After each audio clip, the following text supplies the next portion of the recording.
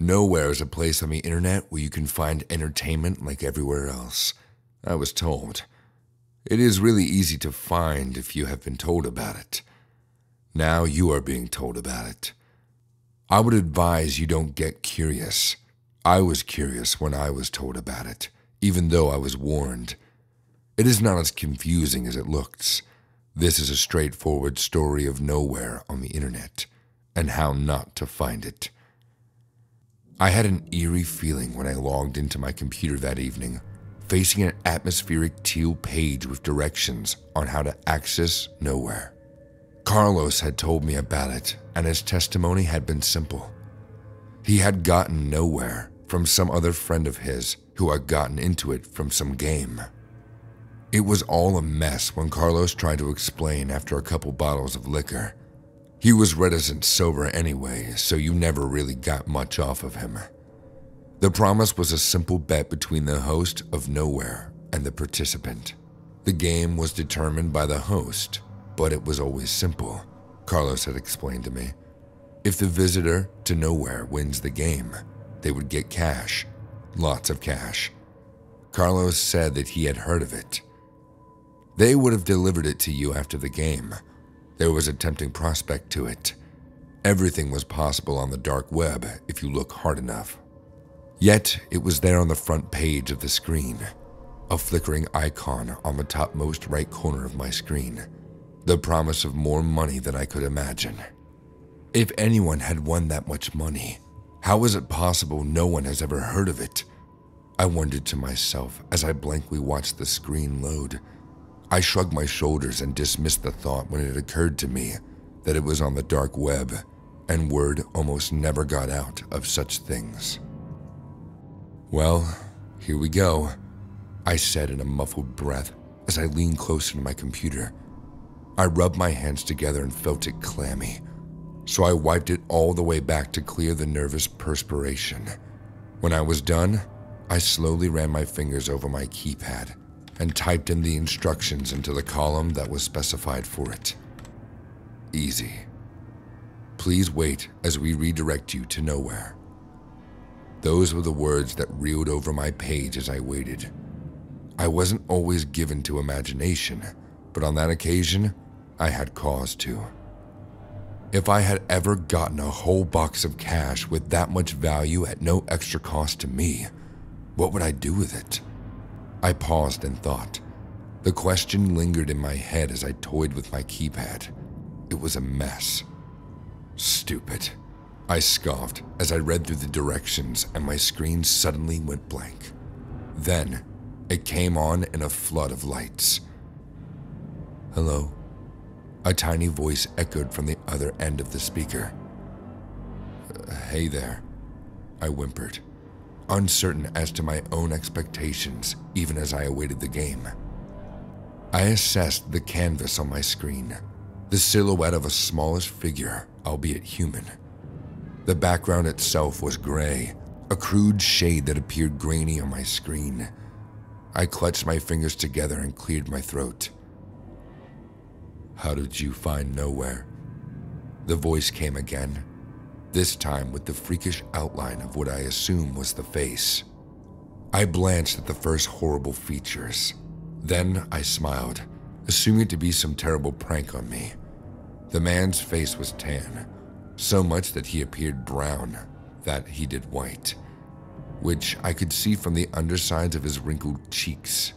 He had a horrible droop on both sides of his face, heavy and forlorn. Even the skin of his forehead drooped, hanging over each of his eyes like saggy sachets. On each of his brows to hold up the sagging skin was a thicket forest of brows. He smiled. I shrugged.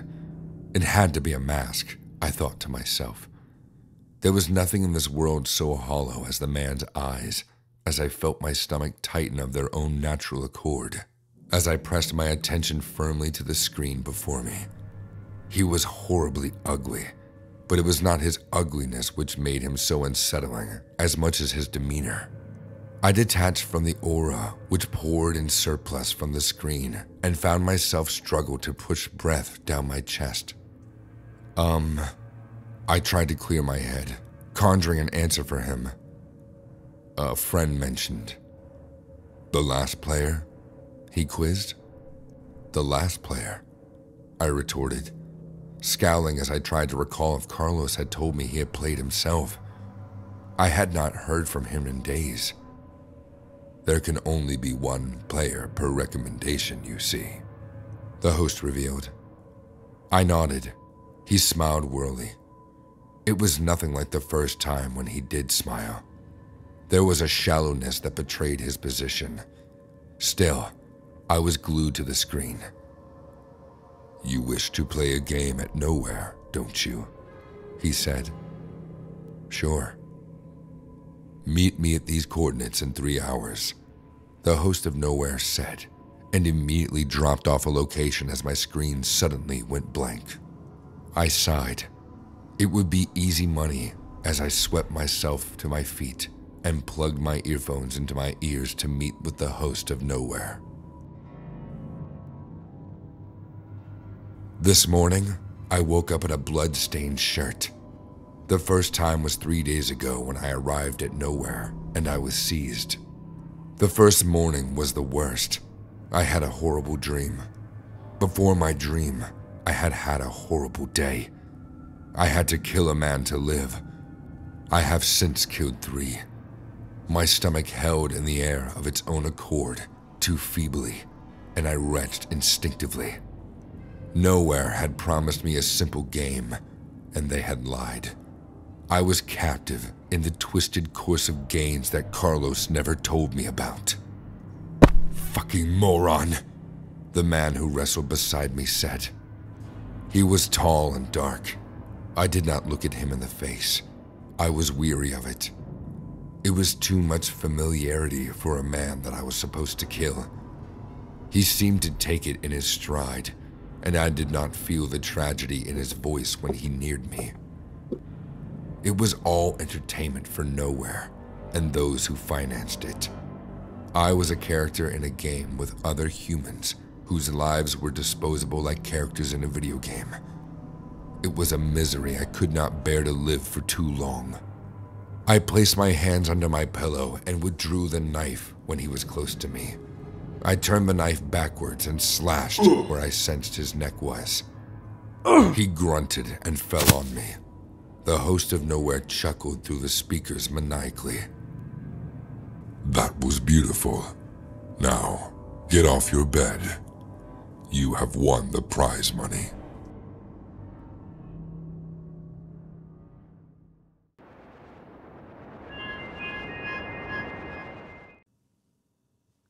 My name is Maria, and I'm 27 years old.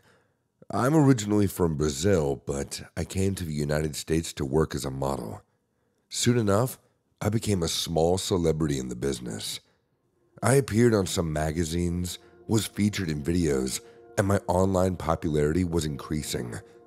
My pages on social media like Instagram and of course my YouTube channel were getting more and more attention. Then, I found out about OnlyFans. I created my page and things started to head north financially. I ended up developing an interesting and healthy relationship with a young man named Jason.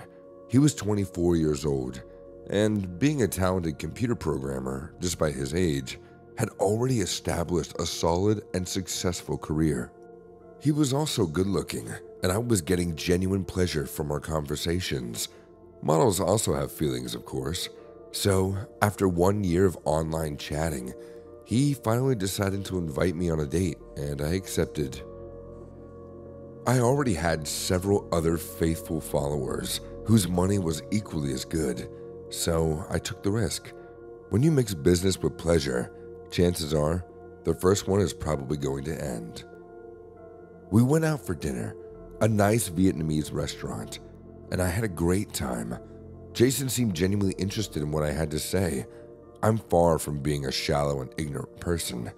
We shared our ideas about the world, our taste in music and literature. I'm very happy that you accepted my invitation. So, do you think it was worth it to meet your biggest fan? Jason asked me with a smile as we left the restaurant. Yes, I would say so. And believe if you want, but you are the first fan and follower that I ever met on a personal level. I guess my sixth sense told me to go for it. Life is short, as they say, and sometimes you have to take chances. Professional success isn't everything, and you probably know it yourself. Let me ask you something more personal. Don't you ever meet girls in real life? Oh, I do. Or I used to. But none of them really took my mind away from my computers, so to speak. I think I had more fun playing video games. Some of them designed by me, but it's not the same with you, Maria. With you, it's different. Actually, I think I'm feeling something real, rather than a casual game. I hope we can go out again, Jason replied. I would like that. Goodbye, Jason. And thank you for a wonderful evening, I said as we departed with a hug before heading to our respective cars. As weeks passed by, Jason and I kept meeting at each other's places and events.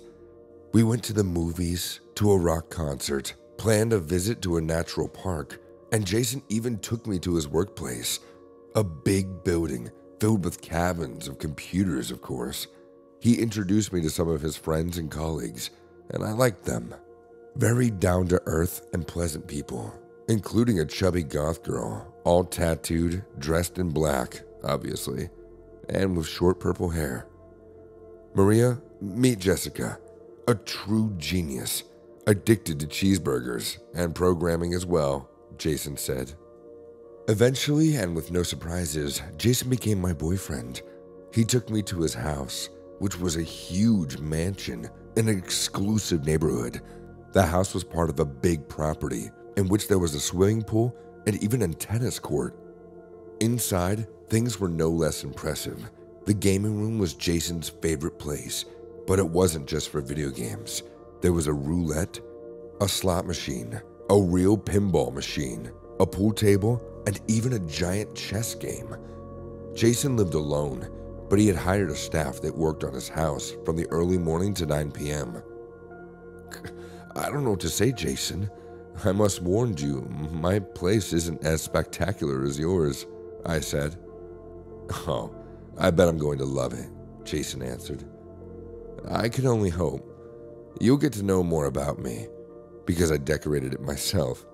It's a small but cozy apartment, though, in a decent building.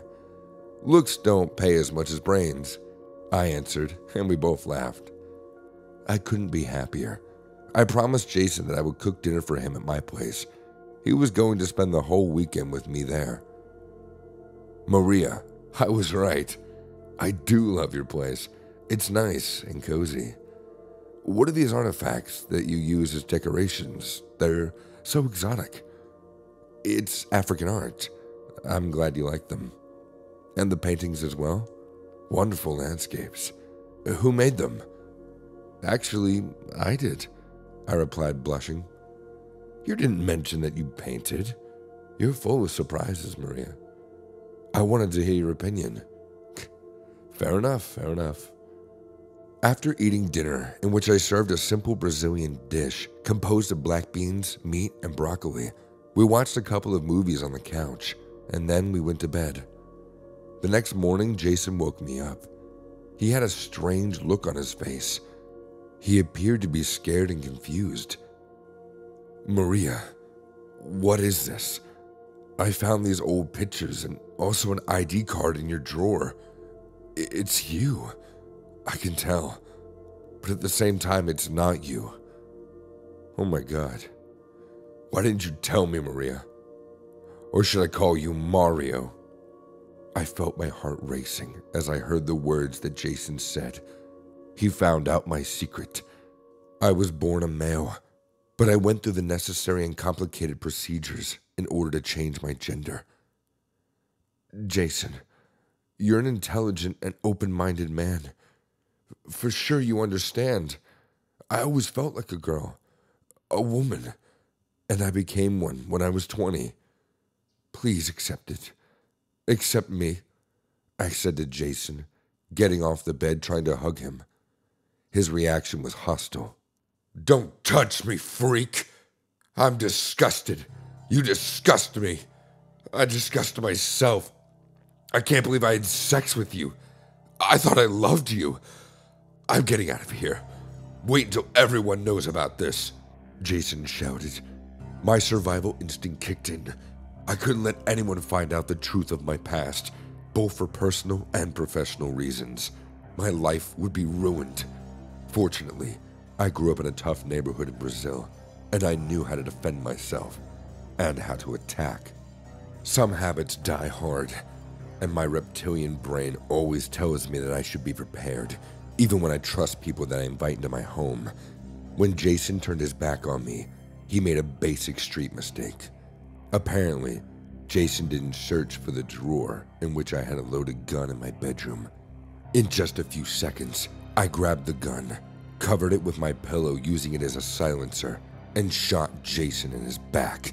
He fell on his stomach. I went to him and held his head so he could face me during the last moment. I'm sorry, Jason. I wish you had made a different choice. I guess you weren't who I thought you were either, I said to him as I kissed his lips right before death took him away.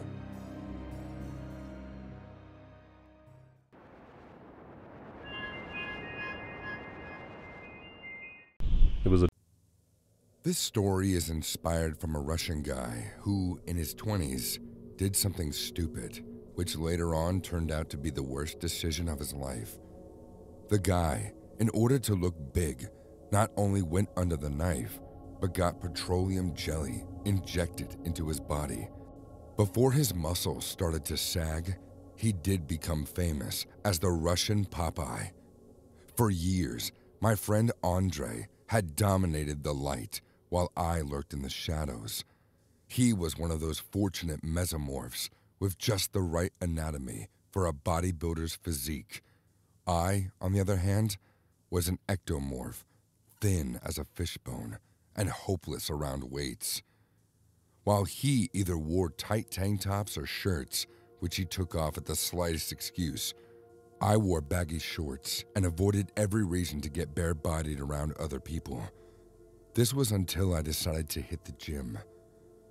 Unfortunately, a month's worth of grueling hard work failed to bring me the changes I desired.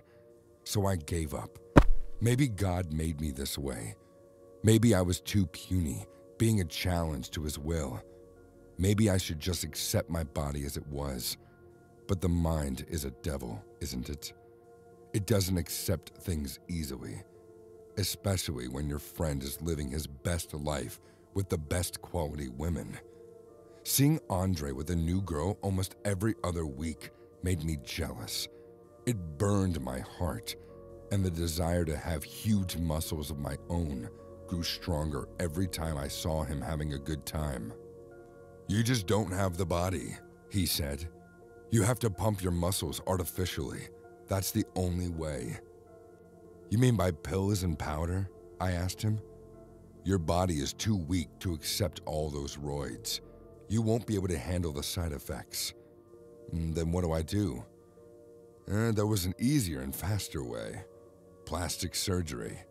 It's expensive, but if you knew how, you could do it locally at very little cost. How do I do it? I know a guy, Andre said, and gave me a phone number. He helps skinny guys like you get buffed up. I was certain I wanted it, so I made the call and met up with this contact. His contact was named Soul, and he seemed to be good at what he did. As a matter of fact, he had a number of guys with great testimonials for his services. So I subjected myself to his needles and scalpels and got injected with just the right amount of petroleum jelly. Just the right amount were his favorite words. You need just the right amount, he'd say. It can't be too big, it can't be too small. Just the right amount for your body size. The girls will go bonkers. And they did go bonkers. I had just the right amount of augmentation. My biceps and triceps were now the huge sort that they'd love to hang on to. My chest, the hard padded sort they'd love to lay their heads on. It was then that I began to enjoy a bit of what Andre was used to. My before and after pictures on Instagram blew up my following. Of course, I didn't tell anyone what I had done. It was a better story if I had grown the muscles through hard work at the gym. Everybody loved those who did the impossible. And to make my story more realistic, I did join the gym. I used to click a lot of pictures and post them on Instagram. It was there that I saw her. Her name was Trisha. Post my plastic surgery, I had dated several girls, but Trisha was something else. She was a perfect 10. I hadn't seen such a girl in my life. I knew I had to get her, but there was a problem. There were numerous guys like me in the gym. I had to stand out from them in order to impress her. Once again, I spoke with Andre and asked him what to do. He patted me on the back and told me I was on the right path. Men like us were not meant for mediocrity. We would do anything to get whatever and whoever we wanted in life. We are the highest breeds of animals. "Call up Soul, you dog," Andre roared. With Andre's words and a strong desire to get Trisha, I booked another appointment with Soul. "I will do what you want, but there can be consequences. Remember, it has to be just the right amount." It is the things that we want more than anything else that kill us in the end. Sometimes we know this, other times we don't, yet we still go for it. To hell with consequences. I can't stop, Soul. I am a true animal. Bowing to my constant demand and doubled the payment, Soul agreed to the surgery. He injected me with more jelly and let his knife and scalpel do wonders on my body. What I had always wanted was displayed before me right now in its full glory. A perfectly sculpted body, abs that looked like they had been chiseled out of a rock, biceps that rippled with hard muscles, and thighs that made me think of a smooth rock. I could easily give Mr. America a run for his money. My good time, though, was short-lived. It started to die when the pain began and the muscles started to lose their cohesion. My biceps, which were once a source of pride, suddenly became awkward chunks of thick, viscous fluid hanging from my arms under my flesh. People noticed, and the admiration faded away. In its place, contempt and mockery grew. I stopped going out and started to hide out in the apartment. Still, the disdain of my friends followed me in. They reveled me constantly on my social media pages until I logged out of my apps and began to plan my suicide. One day, Andre came over to stay for the weekend. He still had all of it, and he still didn't mind showing it off before me. There was a smirk on his face now as he posed. "Come on, man. Shit happens. Such is life. I know you will be back soon." "Kill him." I flinched. The voice in my head had always had the effect on me. It was the pain or the fever. It had to be. "Kill him." "I'm going for a run," Andre said. "Will you be okay?" he asked me. "As if you care." I nodded. I was not going to be okay. My petroleum jelly muscles were hanging from my arms, a mass of uselessness that had brought me ignominy and suffering. My chest sagged like a 200-year-old woman with double Ds. They were eating up my body from the inside, burning me up with a persistent fever. "Be back in an hour," Andre said, and left the apartment. I laid there on the sofa. He was no longer here, and that made me even more angry than I had ever been. He could go out to anywhere. He wanted to live life the way he wanted. I, on the other hand, was destined for horrified stares and derision. "It's all his fault. His fault. His fault." I jumped. The voices were getting louder inside my head. "They're just voices," I told myself. "Nothing more. Still, they were right. Andre was the reason I had done what I had done. The voices in my head drove me to the internet, and I opened up a site on the dark web where I opened a specific type of poison. They promised 30 minutes delivery. Soon, the bottle of poison was in my room. Kill him, kill him, kill him. Stop, I yelled and shivered. Kill him. These days, it was getting harder and harder to convince myself that they weren't part of an hallucination. I was running a temperature and spending my days in pain. Pain which was becoming impervious to the painkiller drugs. Kill him. I rose from the sofa and walked shakily into my room. The poison was a colorless liquid in a transparent bottle with no label. I had been assured that it was tasteless and would guarantee a quick and painless death. The sound of the front door getting unlocked floated to my ears. Peals of laughter followed it. It was Andre. He had returned from his run and probably brought back a conquest, someone for whom I must scurry away and hide out in my room, lest I be regarded with horror and disdain. I think this is what made me snap. I stumbled down the hallway past them. Andre said something and the girl laughed again. Before they entered the bathroom, I managed to catch sight of the girl, and it was then that all hell broke loose. I lost all my control, and the voices in my head went mad. The girl was Trisha. Quickly, I rushed to the kitchen, opened the refrigerator, and grabbed his smoothie. It was the first thing he drank whenever he returned back from workouts. It was supposed to help him with muscle gain. Now, it would bring his end. I uncapped the bottle and poured the poison into it. Then, I sat there on the couch. Seeing my body, Trisha started to laugh, but it didn't bother me. I watched as she laughed and shared a smoothie with Andre.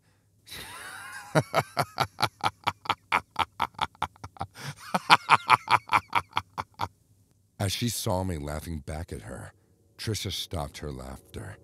Perhaps she realized she was wrong, but it was too late for her. Soon, they both started vomiting and held onto the stomach with pain. Peace returned to me, but it returned with darkness of oblivion. I went back to my bedroom. Once I was in, I locked the door and fell onto my bed. There, I surrendered my consciousness to sleep and a fevered dream.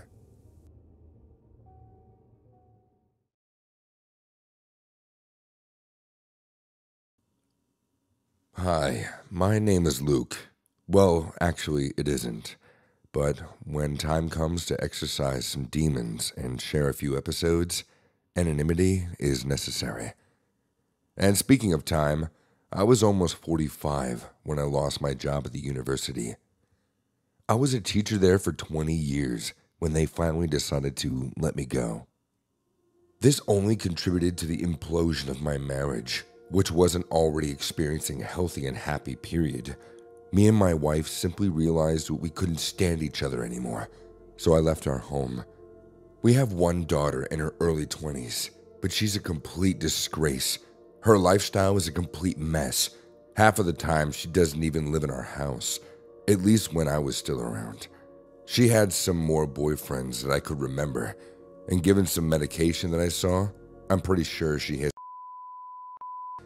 Being a beautiful girl, it's always been easy for her to find someone to give her money. Apparently, it came with a price. In any case, I wasn't exactly sad when I left those two women behind me. My ex-wife and only daughter, who I barely knew, and definitely had no intention of knowing any better. Still, I had to find a new place for me to live, and also a new job. Fortunately, I had a generous amount of savings, which allowed me to rent a decent apartment. As for the job, well, I decided to try a new life as an Uber driver. And of course, I had the career and previous experience to find something with a better paycheck, but my mind was already drifting, and I was feeling restless and depressed. So this felt like an adventure, going to different places, meeting new people. even for a short and casual talk. Plus, I always loved to drive. The first couple of weeks were a little bit stressful, but at the same time, I was enjoying it. There was a feeling of adrenaline that I liked. I was already dealing with all sorts of clients, driving them to distinct destinations. Most of these individuals were relatively boring, others drunk, sketchy, or annoying, but a few of them also very interesting. I particularly enjoyed the beautiful women, of course, specifically when they were alone or at least with other female friends. Nevertheless, after a month of being an Uber driver, something happened, and it wasn't exactly glamorous.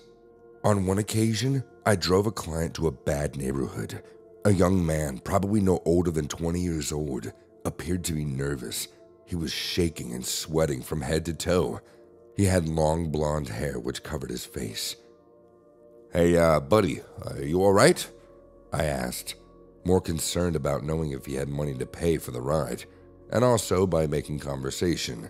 I thought I could prevent him from throwing up in the car. Yeah, man, it's good. I'm just a little sick. Don't worry, I can pay for this. It's all good," he replied, as if reading my thoughts. I assumed that he was just in need of his daily dose of some kind of drug. Eventually, I arrived to his destination, an old house on a dark street. The young man was faithful to his word and paid me. As I was driving back, I saw someone lying on the sidewalk in one of those creepy and half-abandoned dark streets that were part of the neighborhood. It appeared to be a woman.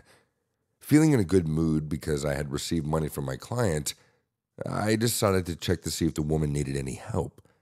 I stopped and got out of my car and approached the woman, not even knowing whether she was dead or alive. Now, I think my subconscious just made a connection to my rebellious daughter. How she could, one day, sooner or later, be in the same situation. Hello? Do you need any help? It's dangerous to be here lying on the street like this, I said, getting closer. I couldn't see her move at all, so I touched her to see if she was actually breathing. Then, finally, I got a response. "Hey, get away from me, you creep. It's a free country." It was indeed a young woman, although she didn't look so young. Very thin, dark and dead eyes, just like her hair. "My name is Luke. Let me help you. This is no life." "How old are you? Let me call your family," I said, not really measuring my words, but I felt good saying them. "I'm old enough to be your daughter, you sick dude. I'm off duty tonight. No party. Take your money and your sick fantasies somewhere else." "I really want to help. Please, I can take you somewhere. A shelter. My name is Luke. What's your name? I have a daughter your age," I insisted. "Yeah, I heard you the first time, Luke. I don't have a name, and I'm not deaf. Good for you and your daughter. Now, unless you want to help me by giving me some serious money, get lost," the woman replied. Suddenly, I felt an urge, like an epiphany. Thoughts were being whispered into my mind. She's lost. There's no way back for her. There's only one option: to end her pain, to put her out of her misery. The poor child. "Hey, why are you looking at me like that? Why are you crying? You're insane, dude. Back off!" the woman shouted, as I, with tears of sadness in my eyes, grabbed her by the throat with one hand and the other covered the woman's mouth and nose. I saw her surprised eyes, confused as I suffocated her to death. It was quick, easy, and painless. I felt relieved, and I believed, in her own way, she did too. I hid the body behind some bushes nearby. It was only for a couple hours. My shift was over, and after returning to the Uber, I was going to get to my own car to pick up the girl's body. This was done in less than a couple hours while it was still dark, so no one saw us. And even if they did, who would care? No one would, except for me. I covered the girl with a big blanket and took her to my apartment. The building where I live has its own garage, so I managed to transport her from the garage to my apartment without anyone noticing through the stairs. It was the middle of the night. In the university, I was, among other related disciplines, a teacher of legal medicine, so I knew how to dissect and embalm a body properly, which is what I did within the next few days. I removed the organs that would rot easily, but I kept the eyes, the skin, the bones, and the hair, treating them with the appropriate substances. I did a good job. She really looked alive, a lot more than she was before I killed her. I even noticed that the one woman had an ID card with her. Her name was Irina. She is now safe with me in my home, in a secret cold room that I built for her. Safe and in peace. Forever.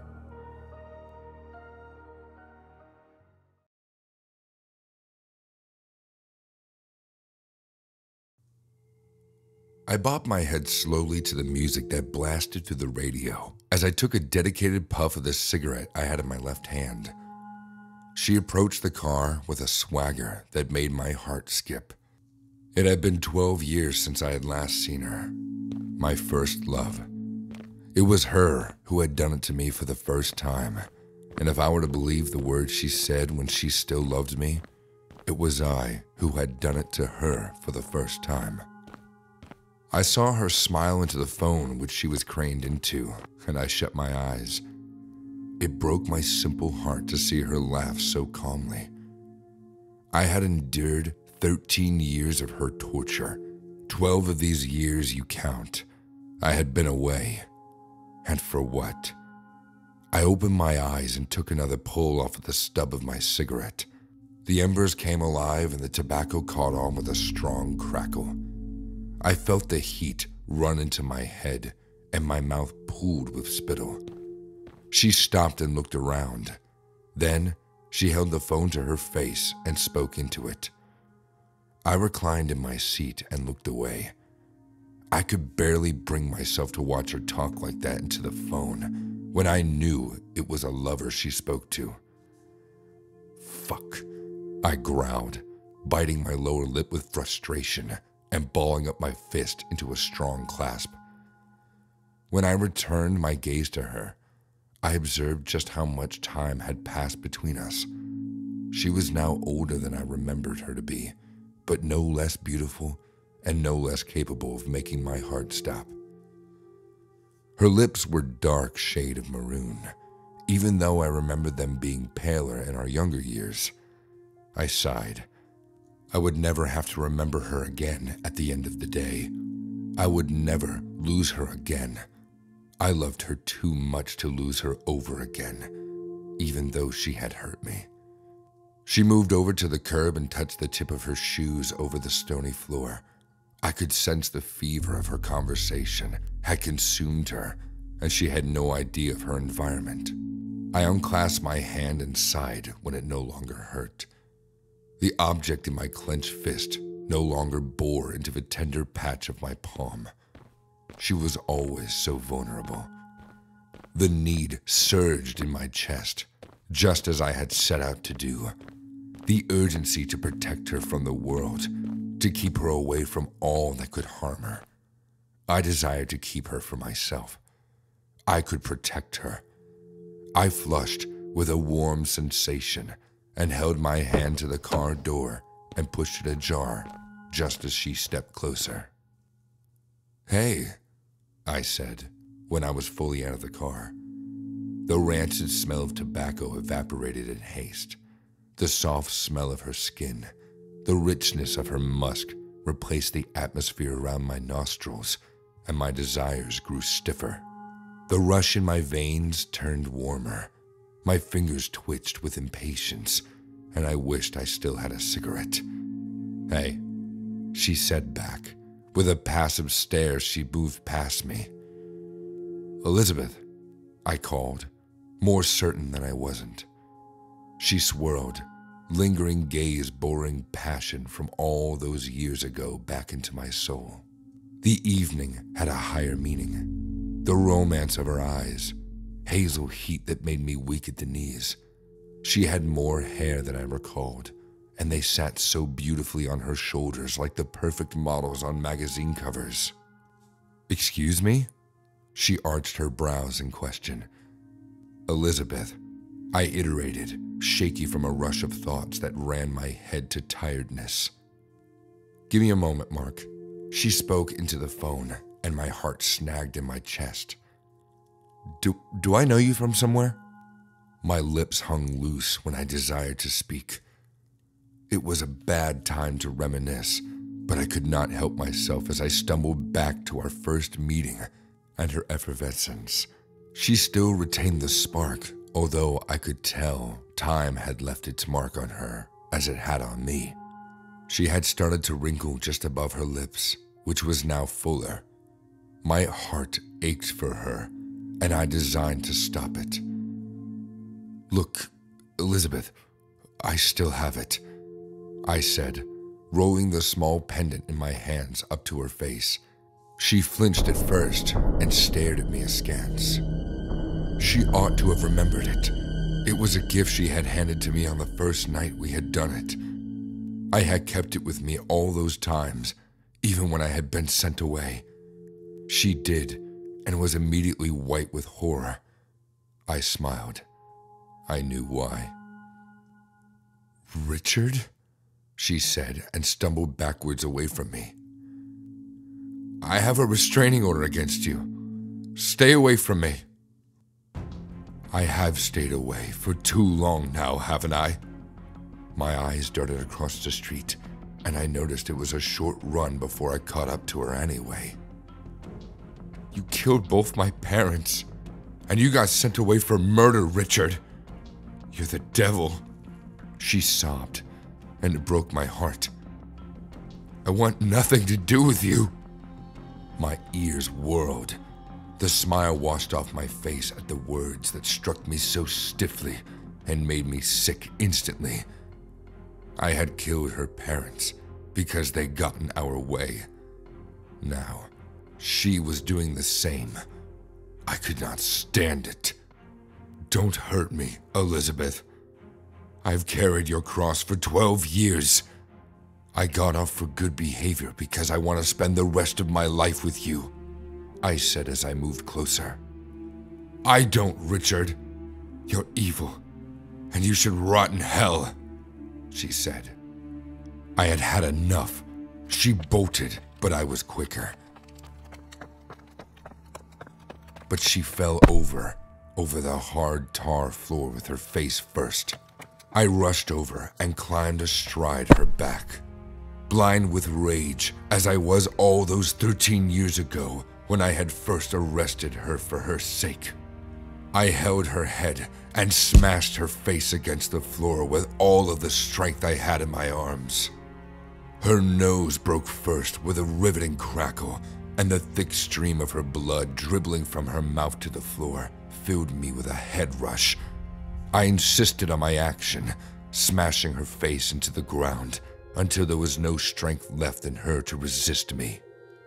The warmth of her body and the pulsations of blood through her veins intimidated me of her state, and I turned her over.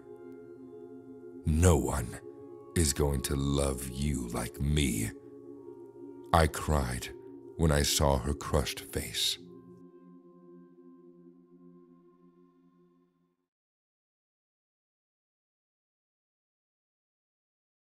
The night had a dizzying aura to it. The swirling tip of cigarette smoke swirling across the desk that separated me from the bartender as he whipped a cocktail for a customer who sat 2 seats to my right. The heavy air of nostalgia that always returned with every Halloween made me aware of all the motions in the room. I turned my neck to face the small dais at the center of the bar, and there she was, the singer, crooning into the night, like an angel recounting a debauched incident of sex on a beach. I fancy no one took too much notice of me, as I did of the room. I enjoyed the anonymity well enough. It served its purpose.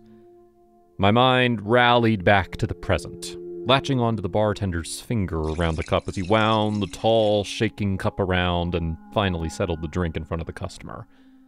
Perhaps she did not notice it, but his left little finger had a plaster around the cuticle.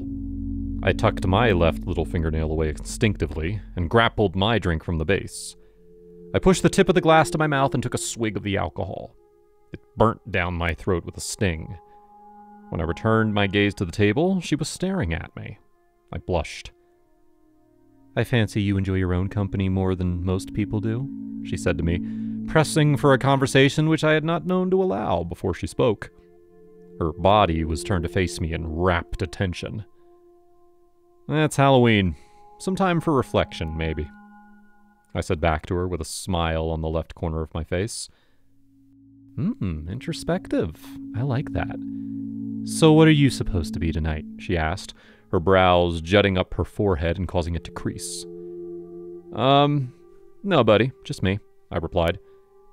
"Can you guess what I am, then?" she asked. She bobbed her hair over her shoulder and simpered as I assessed her briefly. I looked over my shoulder, and the room was distracted by the events of the evening. The only attention we got was from the bartender, who eavesdropped subtly. He looked familiar, but I would never mention it to her. I squinted as I drew in as much of her features as I could. She had an artificial brow attached to her face, loose and unkempt. But she had the better habit of making sure her hair was well tended to. It was thick and ginger. But her eyes were different colors, one green and the other blue. She affected some wrinkles on her face, which I considered well done. Her lips had a maroon stain on the side, drawn to resemble a blood-stained canvas.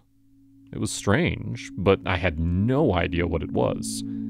I don't think I do," I answered truthfully.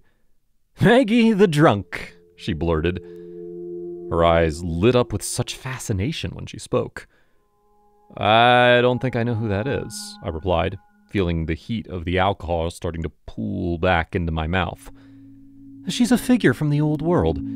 They say she would seize children who strayed too far from home, and when she had them, she would slit their throats with a small pick, just enough to get some blood, and then drink of it until those little pricks would turn white."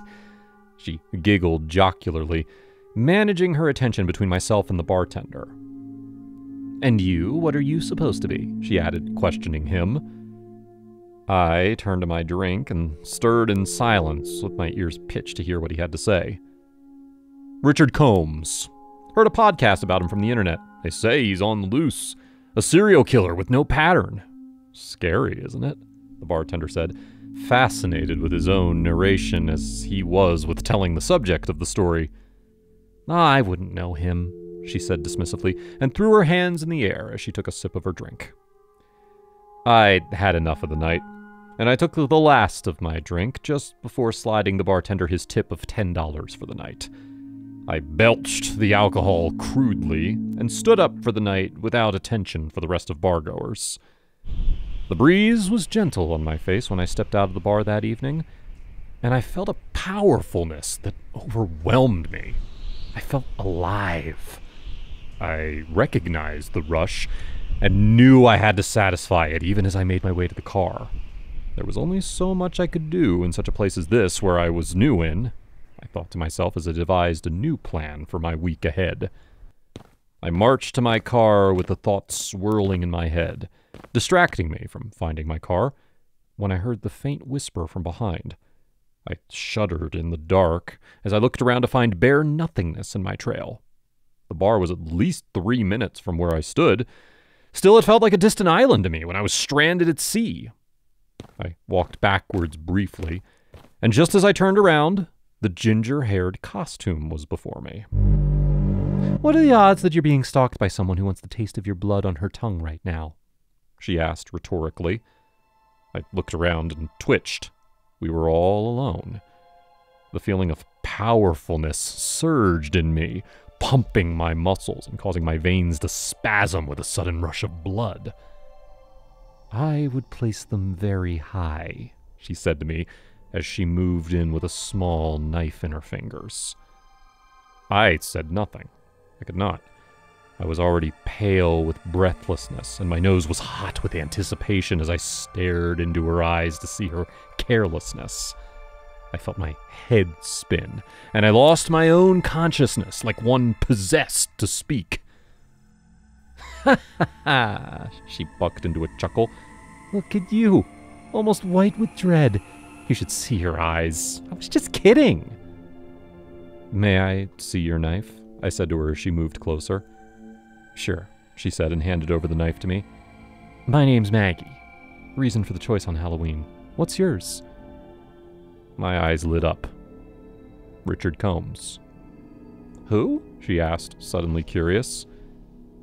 Richard Combs, I said, slipping my left hand from the dark to have a firm grip on the knife. I tucked the knife quickly into my hand and placed my plastered finger on the base. Oh God, no! She cried when she saw the look on my face. I grabbed her arm before she could turn. The fury in my veins flooded my face, and I was red with rage before I could put a lid on my emotions. I dug the knife straight into the left side of her neck and pulled it across. I withdrew the knife from her neck before I realized what I had done.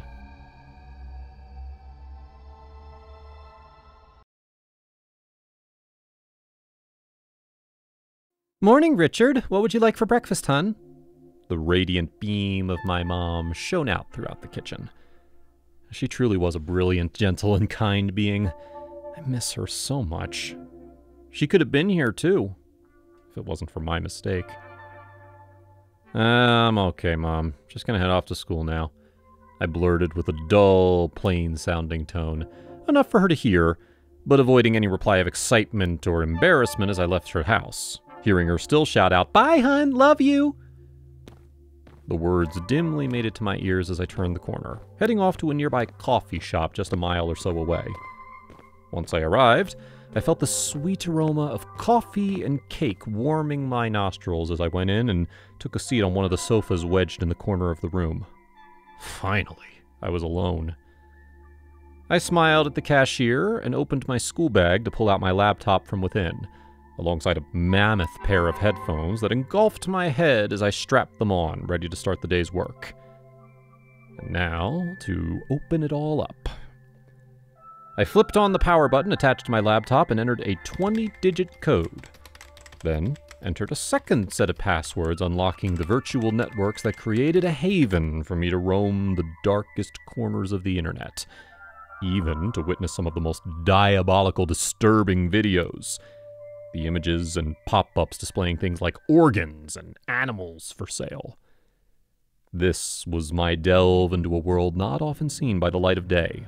Even with the police at constant war with it, the dark web stood tall. Fear often crept into me when I first became a user of this forbidden place. Very often I would scream and shut the laptop off after seeing scarring visuals that morph the once innocent mind that Locke's blank slate can never escape. But as I endured the havoc and mayhem that swirled all over the internet at its general use level, I found it to be mundane. Each time trying to watch some random man playing a game that I could play better, it was utter misery. I wanted an escape. So I did what any normal person should do, and broke free. For a few months I practiced hacking, coding, skipping school, even setting up my own online store, hidden to the naked eye of those around me. It turns out that there is a lucrative market in a certain trade that deconstructs the mind to a primitive level of sadistic entertainment. After breaking into my own school's network system, purely to raise my attendance score to avoid tipping off my parents, I shortly discovered that many systems seen today were often protected by a weak password, which a basic algorithm can solve in nanoseconds. This gave me access to my product. I logged into several users' accounts all over the dark web. One of the main financially beneficial industries were torture videos, often slowly dismembering a person, usually all the way down to the bone.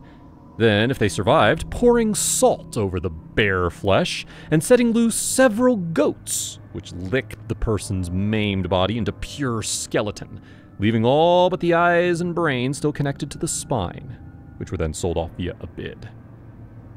It was an easy task stealing these videos, and without putting myself in harm's way whatsoever. Or so I had thought at the time. I was making thousands in just a day.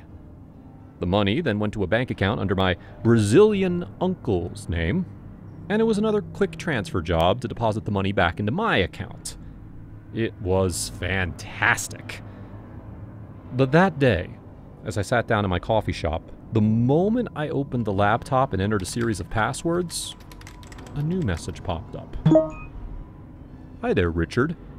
Just wanted to let you know that I've had enough of you taking my videos. I have your address, 15206 Pittsburgh, PA, and will shortly be sending several guys armed with machetes, rope, and a drill to tie your mother to a chair. Then drill holes in each limb of hers, filling each hole with a chunk of flesh from your father, who will be hacked to death the moment he opens the door. Then finishing the job, which I promise you, Richard, will be undertaking using a set of hedge clippers. Have a great rest of your day, Richard, and if you ever steal from me again, I will personally come and find you and skin you to make a new lampshade. Never fuck with me again, Richard. This is merely a warning. The world felt limp, devoid of all laws of human nature. My parents, they had nothing to do with this. Please, God, save them. It was at that point my mom called. The ringing sounded angelic. She wasn't mincemeat yet? God had intervened. Thank you. Wrong. Hello, Richard. I'm sorry, but your dad and I just found out from these lovely gentlemen outside what you've been up to. They're sat down at the dinner table now. I think you best be hurrying home. They look furious. The line cut out before I could even move my mouth. My mom was about to be sliced and diced. My father to be turned into a pile of lifeless flesh and guts. I was so scared. I dialed 911 shortly after, and after notifying them of the message and the danger my parents were in, confessed to it all. The police arrived moments later, both here at the coffee shop and miles away at my home. Later that evening, I was able to return to my parents. Neither were alive. My mom, reduced to a chunk of meat, sprayed with holes. My dad, well, he was scattered across the floor, the carpet drenched in his blood. I wasn't supposed to see it. The police tried holding me back, but my parents, I needed them. But there was nobody there for me, and my ravenous greed for wealth had caused it all. They, of course, never located the man with the message. The creature sat behind a screen somewhere. A troll, a gremlin, a nothing. A nobody, a waste of life. That man deserved only God's other half. But even the wrath of the divine does not even begin to describe what awaits him in hell. Me. I was sent to juvie for a while after the incident. It devolved quickly after I started taking my vengeance out on the others. My first cellmate, Patrick, I turned him into a doormat as he slept, skinning him with nothing but my teeth, as I took pleasure in watching him shriek in agony. I kept it up like that for years until they sent me to prison. There, I began torturing the other criminals, manipulating many into doing my bidding, offering them sanctity from my urge for pain. It made their reaction to me slitting their chests open ever so much more pleasing. Eventually, they caught on to the fact I would never stop. Not until he was found, and certainly not until I had eaten both his eyes, ripped out each individual tooth, nail, hair, eyelash, the lot from his trembling body, then cut off each limb, then ending it off by dipping him in and out of a tub of acid until the shock killed him. Tomorrow, I'll be strapped to a chair, and then the needles will inject poison into my arms, laying me to rest for the final time. I give one final message to the many families who desire to see me dead. I'll be waiting. You will never escape from me. I shall punish you all.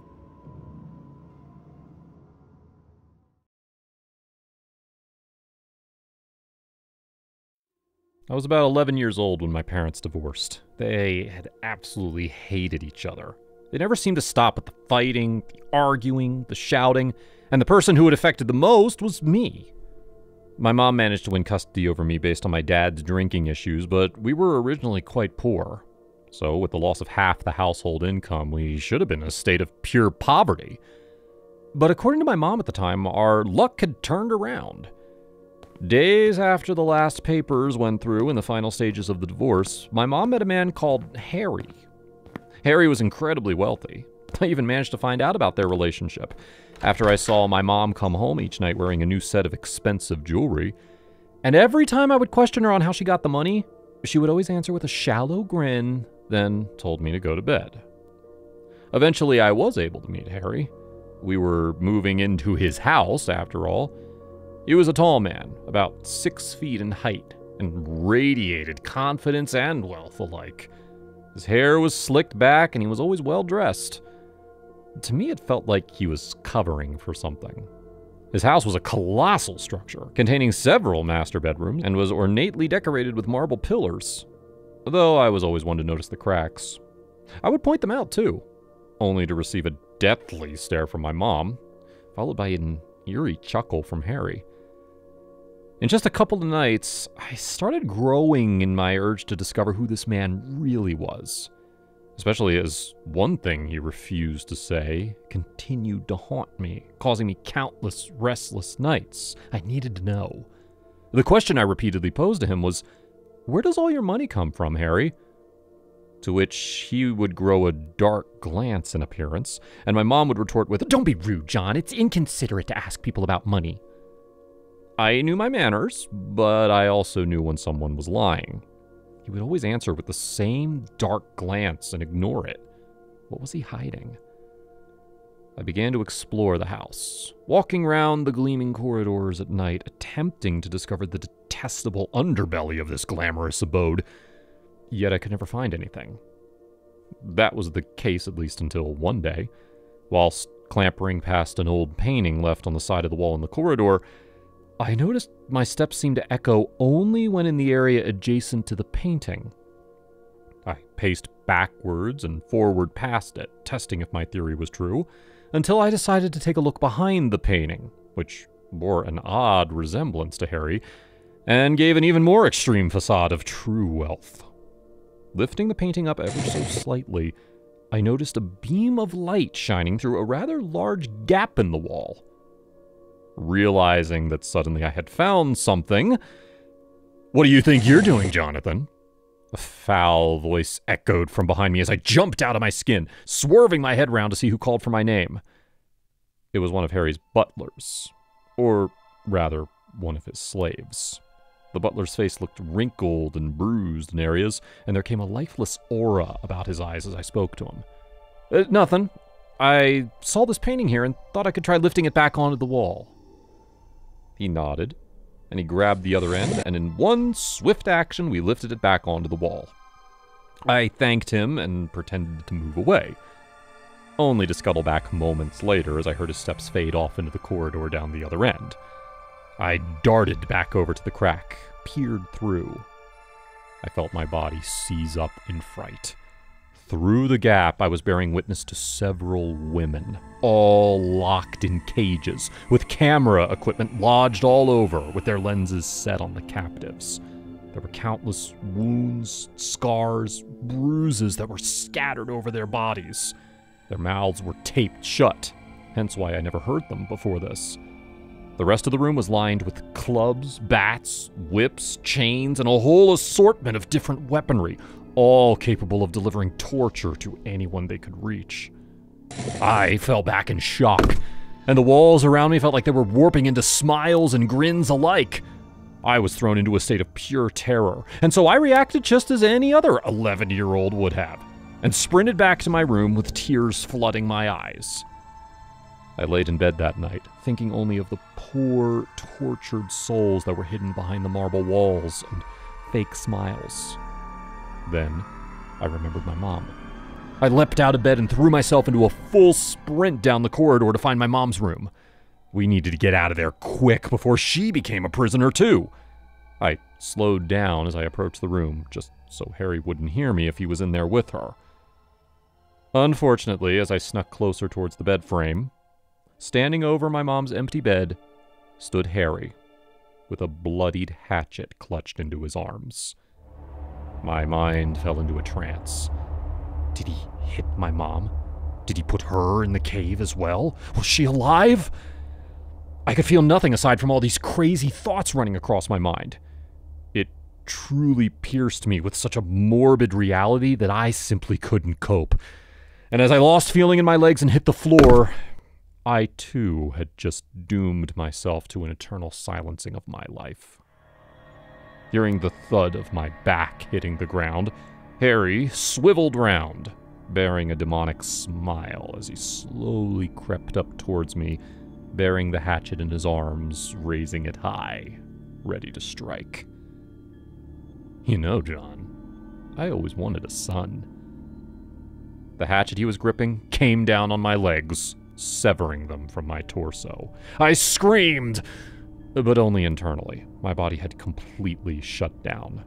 And although I could feel my veins being lacerated by the metal axe, I could make no attempt to flee. And endurance seemed to be all I had left in this life. He took me to his study. He injected some narcotic into my bloodstream, filling it with a sense of drowsiness. And ever since that day, I've been sewn to this wretched wheelchair. Then, been forced to tell the story repeatedly into one of his little cameras that he then sells to vermin like you on the dark web. He'll be here soon. If you're reading, watching, or listening, please stop buying this. Let him end my suffering. I can't go on any longer. Please, help!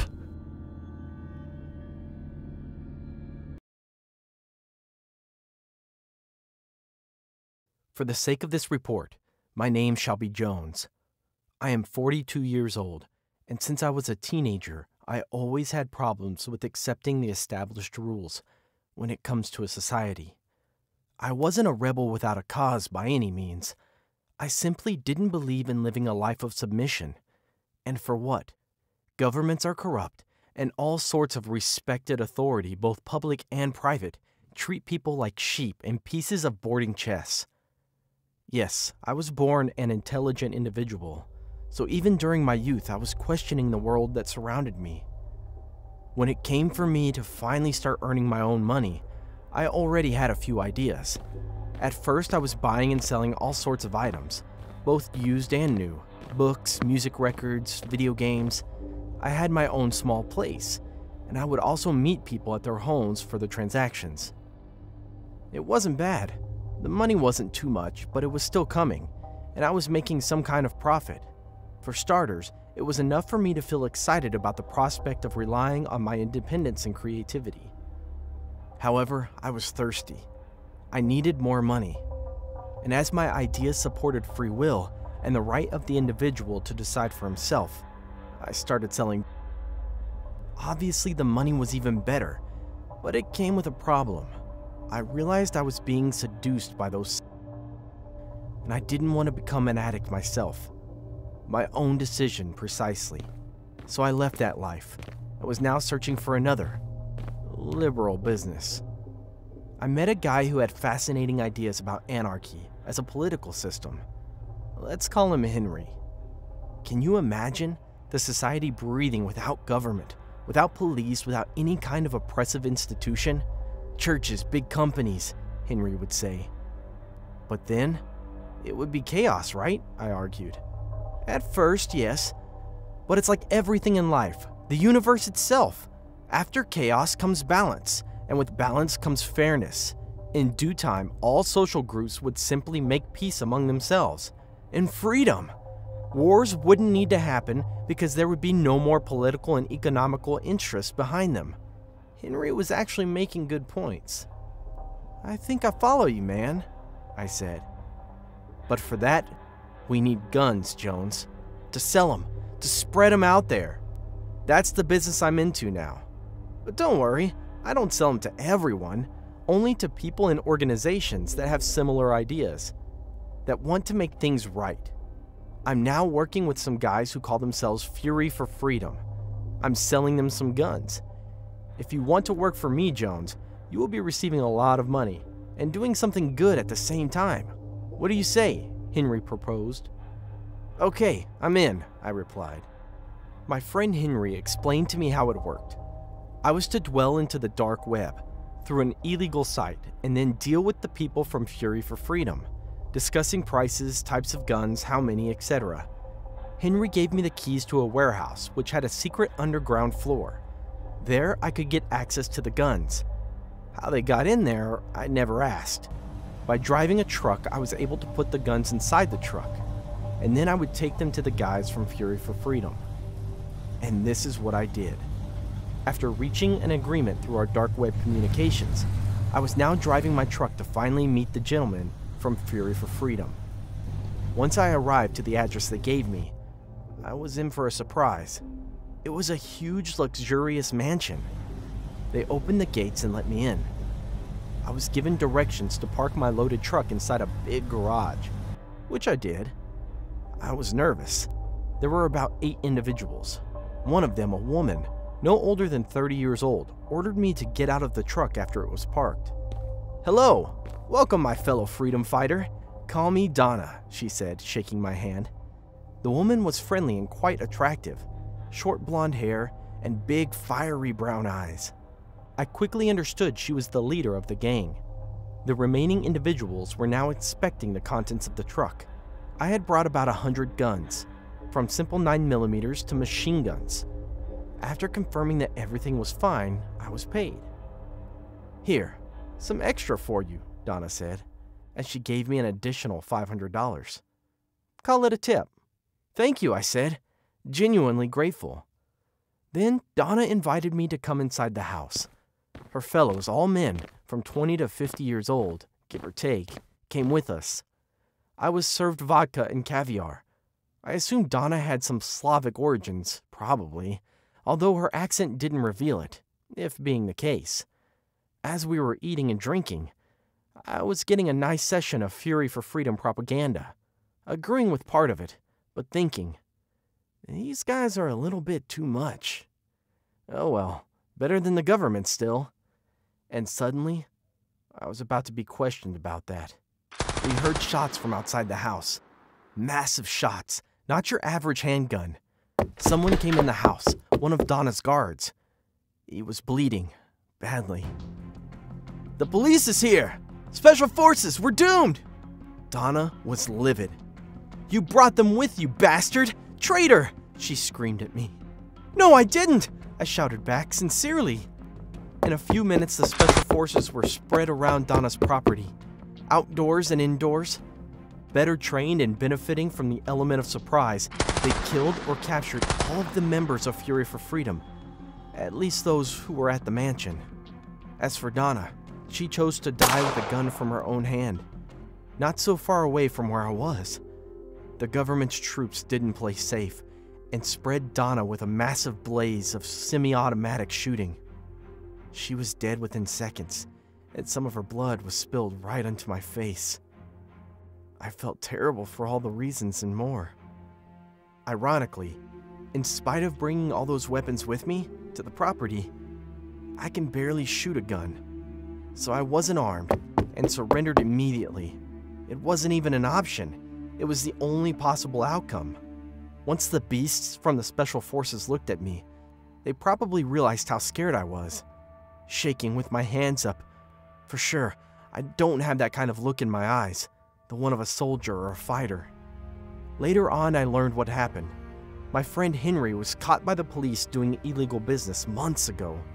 In exchange for a reduced sentence, he became their double agent. Henry was the typical two-faced rat. I obviously fell for it and became his puppet. Without knowing, of course. I went to trial, was found guilty, and now I'm serving 20 years in prison. And I hate the government more than ever.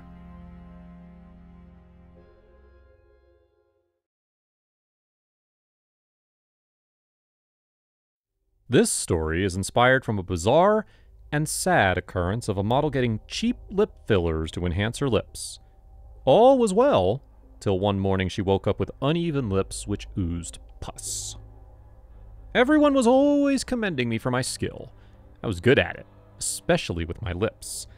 Men received the pleasure they wanted, whether it was on their lips or some other part of their body or somewhere else, and my mouth always did the job well. My best friend May even commended me once. Or maybe it wasn't a commendation because it led to a fight. I had slept with her boyfriend. The moron told her I was better in bed than she was. But to be honest, it wasn't my fault. He asked for it. And because I was good at my job, I gave in and gave him all the pleasure he ever wanted and more. May was pissed with me for days. Well, scratch that, her anger almost lasted a month. Now, I broke my ties with her boyfriend because of her, and she broke up with him because of me, but she refused to forgive me for so long. It didn't make sense to me because the guy who got between us was out of our lives. I was so glad when she finally did. She was the best thing that ever happened to me, and I didn't want to lose her. We had been friends since childhood. Being orphans, we grew up as each other's backbone from the orphanage and other stages of life. We didn't have to cut ties for a seamless man. Not that I wasn't shamelessly promiscuous, but it wasn't the same thing. I remember convincing her that I was addicted to all things sexual, and there was nothing I could do about it. No matter how much everyone advised me to stop sleeping around with multiple men at the same time, I couldn't stop. It was my life. It was also for the same reason that I needed lip fillers. I was doing a good job with my lips already, but I wanted fuller and prettier lips. I wanted to give the babies some confidence on their own, but I didn't know where to get the fillers. I'd never gotten one before, and I wasn't vast in that area. May was. I sought her help, and I was glad when she started talking to me like her old self and agreed to help me out. It was like good old days. May recommended a salon. It seemed a bit shady, but the good part was that the services they offered were in my budget. The fillers were inexpensive compared to what I had read online. And the pink beauties became more beautiful and fuller indeed. If my job was simply good before, I became even better at pleasing men, and more of them came to me. My sex life had never been this good. At some point, May's ex returned, and although I didn't tell her, we ended up having sex again. My sleeping around didn't stop, and the lip fillers encouraged me to do a better job. All was heaven, until the first rip. At first, I didn't understand what was going on. One morning, I woke up and was shocked to see my face in the mirror. My lips were bigger than usual and slightly uneven. It didn't make sense. They were normal before I went to sleep. Scared, I rushed to the parlor and confronted the lady who had done my procedure. She told me that this was a minor side effect and would settle down on its own. She had done hundreds of procedures in the past, and the fillers were of top quality. There was no need to be scared. Her words relaxed my mind, and I returned home. But the next morning was worse. My lips had swollen up like giant balloons and were more uneven than yesterday. While I was trying to examine the lips, I found that there was a rip, and pus had started to leak. I screamed and cried at the same time, but I couldn't keep up with it for long because it caused my lips to hurt me all the more. That was the beginning of what I could say was the dark period in my life. Every living moment of mine was full of pain and agony. I could barely look at myself. The sight of my face in the mirror gave me the creeps, and my lips leaked pus all day long. The yellowish, sometimes white-colored liquid irritated my lips, and I felt like I would die. I covered my face and rushed to the parlor once more. I should have known something was wrong from the start. The fillers were so cheap and showed results almost immediately. I should have figured out that I was duped and scammed. The lady refused to accept her wrongdoing and blamed me for creating a scene. Seeing her nonchalant attitude, I proceeded to slap her, but my arm was caught midair by a man. I know girls like you. You just want to have your fun, and when things go wrong, you blame me, you ugly bitch. The man picked me up and threw me out on the street. I didn't know what to do. I was completely broken.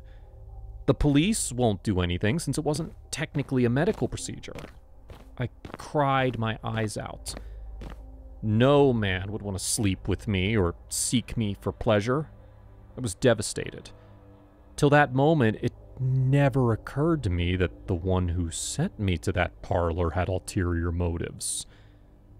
May stopped visiting me. Heck, she wouldn't even pick up my calls.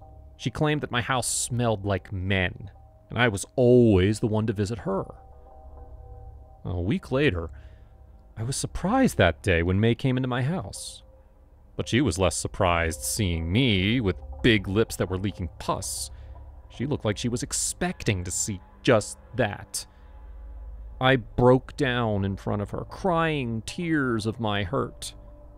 "You deserve it," May spoke in a cold manner. I didn't need any more convincing that she had done it on purpose. She hadn't forgiven me. She didn't forget it in her heart that I had slept with her boyfriend, and she had chosen to destroy my lips in return.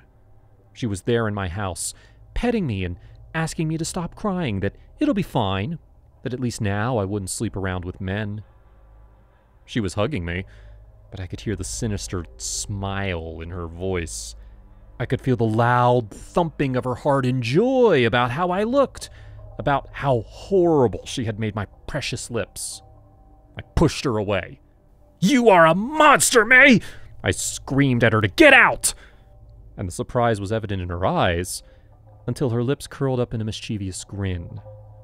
Her mouth formed the words, "You didn't expect to simply get away like that after making my boyfriend cheat on me." She winked at me as she uttered the words, and my heart broke into a million pieces. She slapped me hard across the face and pushed me into my bed, leaving me in tears. "Now you won't go around sleeping with men with that terrible look. I hope you never get to use those lips again." She laughed and left the house. I went to the hospital the next week. I needed all the help I could get. I may have lost my beauty, but I didn't have to lose myself, too. Although my lips didn't return to being exactly as pretty as they used to, after a few surgeries, the pus stopped and my lips healed. I have never used cheap fillers ever since. I learned my lesson the hard way. Now I'm saving every penny that I can. This time, I would have a proper surgery from a trained expert.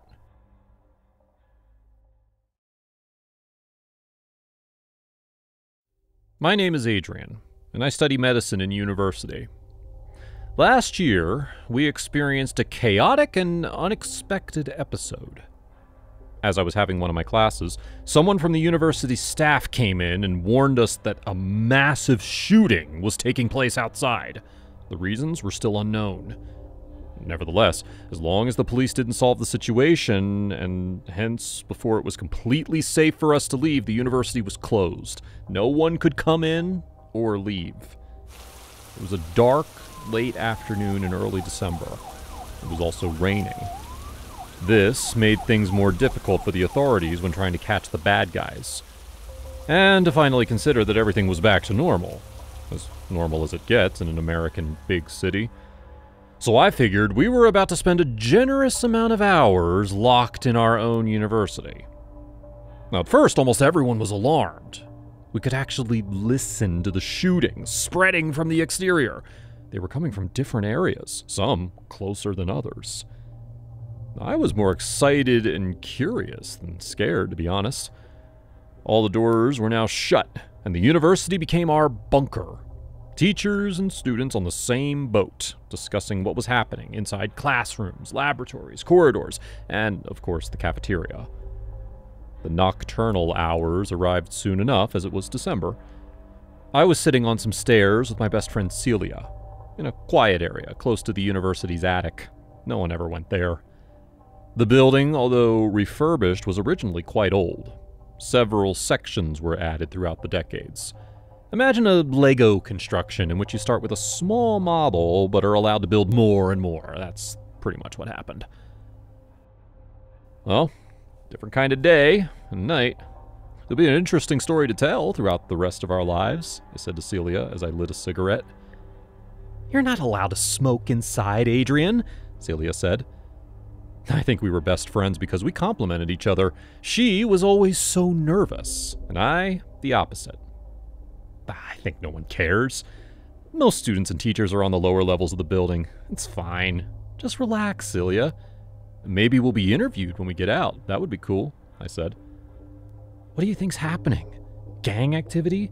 Terrorist attacks? Celia asked. Those are two possible hypotheses, definitely. These days, guess you never know. Even someone who lost his job or his wife and wants to take revenge upon the civilized world. A well-trained individual with a couple of guns can produce a lot of damage. Want to smoke? I said. No, I'm fine, Celia replied. Both of us had already spoken to our families through our cell phones. Sometimes these things do become helpful, I have to admit. After a while, I got bored and asked Celia if she wanted to explore the attic. That's probably full of rats, Adrian. I hope not, with the amount of money my parents pay to keep me studying here. Come on, it'll be fun, I insisted. Okay, Celia finally agreed. I was always able to convince Celia to do the fun stuff with me. Deep inside, I thought she loved that side of me.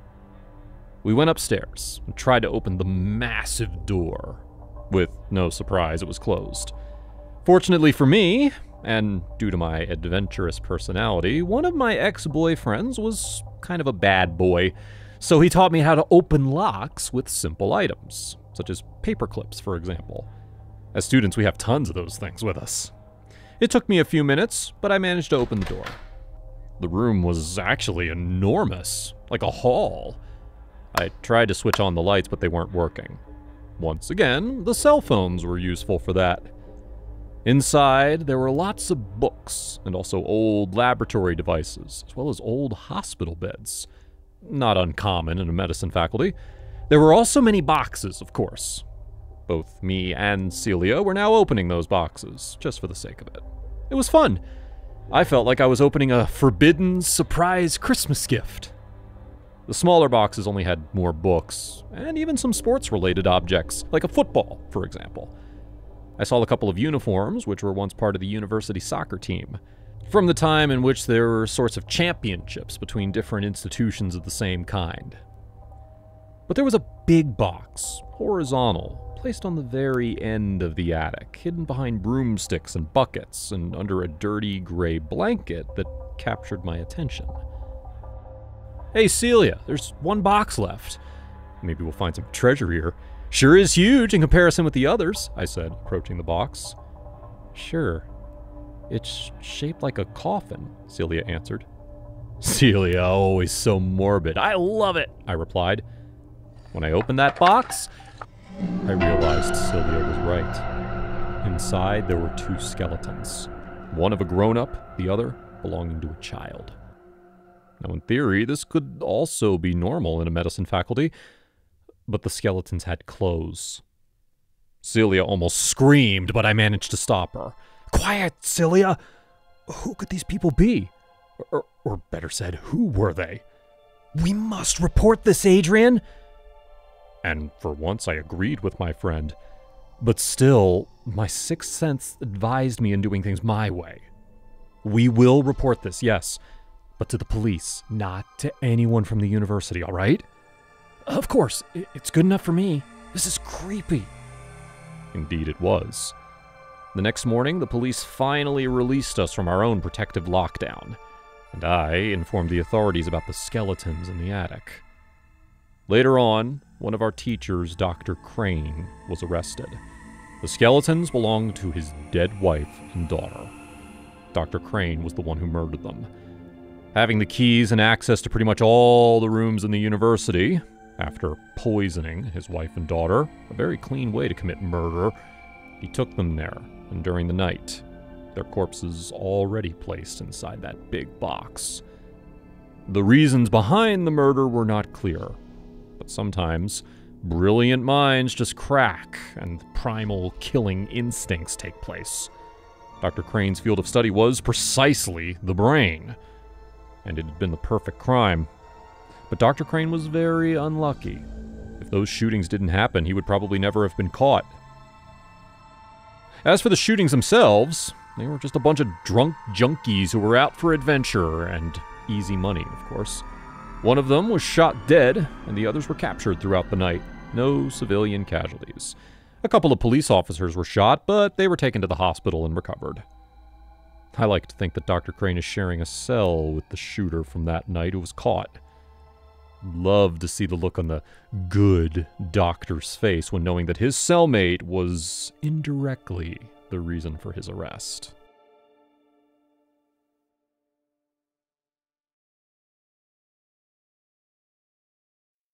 That day, Yasmin wore a red lace corset with the tiniest skirt I had ever seen and red lace knee-high socks to match.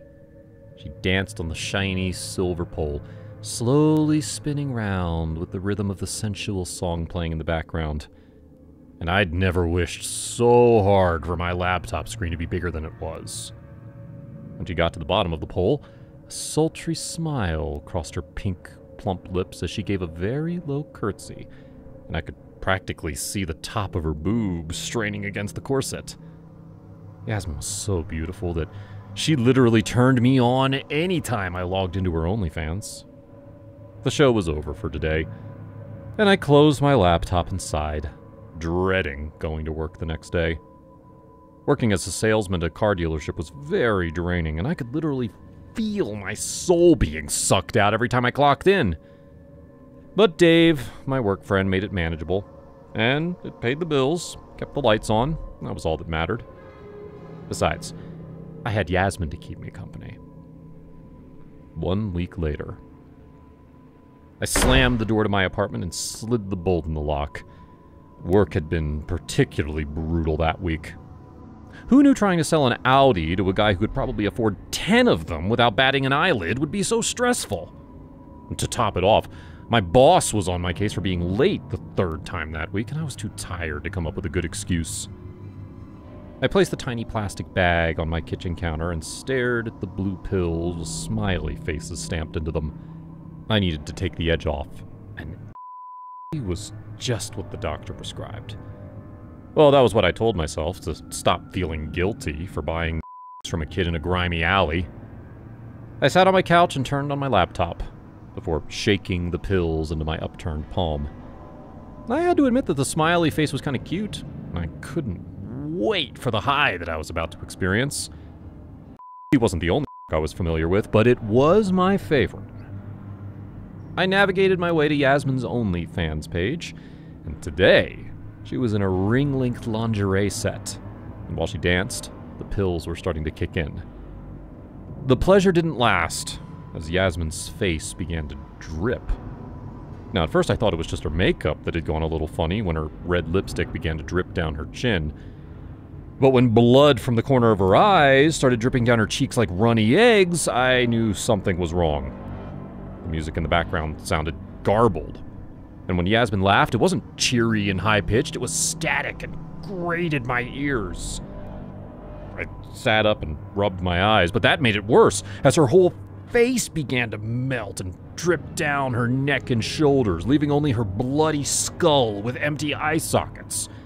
My heart dropped to my stomach as I slammed my laptop shut. I'd never experienced anything like that while I was high before. I rushed to the kitchen, filled a glass with water, and gulped it down, hoping it would wash whatever that was happening to me away. But when I flipped the screen open, Yasmin's face was still melted. And this time, it was grinning at me. And I knew I had to lay off for a while. 3 days later. "Cash or credit?" came the nasally voice of the cashier. I pulled out my wallet and handed her my card, while the young guy beside her bagged my items. It was a slow evening in the convenience store, and all I wanted to do was go home and sleep. It would have been nice to be with a real girl, instead of jerking off to Yasmin every night, but all the ladies that had ever given me a shot felt like I was a loser, and I just couldn't waste my time trying anymore. "Here's your card, sir. Have a nice evening." I looked up at her, and the air was knocked out of my lungs. The skin on her face had melted, just like Yasmin's 3 days ago, and all I could see from her neck up was her grinning skull. I blinked repeatedly, willing the image to go away, but the grinning skull was still there. I turned to the guy beside her, and it was the same. I stumbled backwards, my heart slamming in my throat as their garbled voices filled my ears. I hadn't taken any so why was this happening to me? I ran towards my car, abandoning the things I had bought, and drove home, hands white on the steering wheel. But it only grew worse, as all the faces I saw, from my neighbors to Dave's to customers at the dealership, were all distorted and scared stiff. I resorted to staying indoors. Dave came to check on me one day, pounding on my door, but I was afraid to move, scared of what I'd see. "I'm not leaving until you open this door, Owen." I swung the door open with my eyes closed, and I could hear Dave laugh. "What's up with you? I thought you were dead or something, since you haven't been to work in weeks. You've not been picking up your phone either." I didn't know if I should tell him what was going on with me, but he was the closest thing to a real friend I had. It wouldn't hurt to try. "I've been seeing things, Dave," I said, my voice shaking. "What kind of things?" As if on cue, his face slowly distorted, dripping down and revealing a slimy skull that left me shocked. "It's happening again," I whispered. Trying to calm my nerves that were scattered all over my small living room, I explained everything that was happening to me, and Dave suggested I see a doctor, though I wasn't too keen on the idea. I was worried he was going to just assume it was even though I hadn't touched any in weeks. But after careful consideration, I decided to give it a shot. A few months later, I looked at the tiny white pill in my hand and sighed. It wasn't or anything fun, but was prescribed by the doctor, who diagnosed me with schizophrenia after a few months of carrying out tests. Turns out the I took triggered it, causing auditory and visual hallucinations, though I was already vulnerable, following a history of schizophrenia in my family. It took a long time for the pills to finally work, before I was able to go back to being a functional human being, returning to work, and seeing Yasmin's gorgeous body again swinging round the pole. I filled a glass with water and tossed the pill into my mouth, gulped the water down, and then ambled to my couch and turned on my laptop, logging into OnlyFans. Yasmin was waiting, and today, she was dressed in white lace.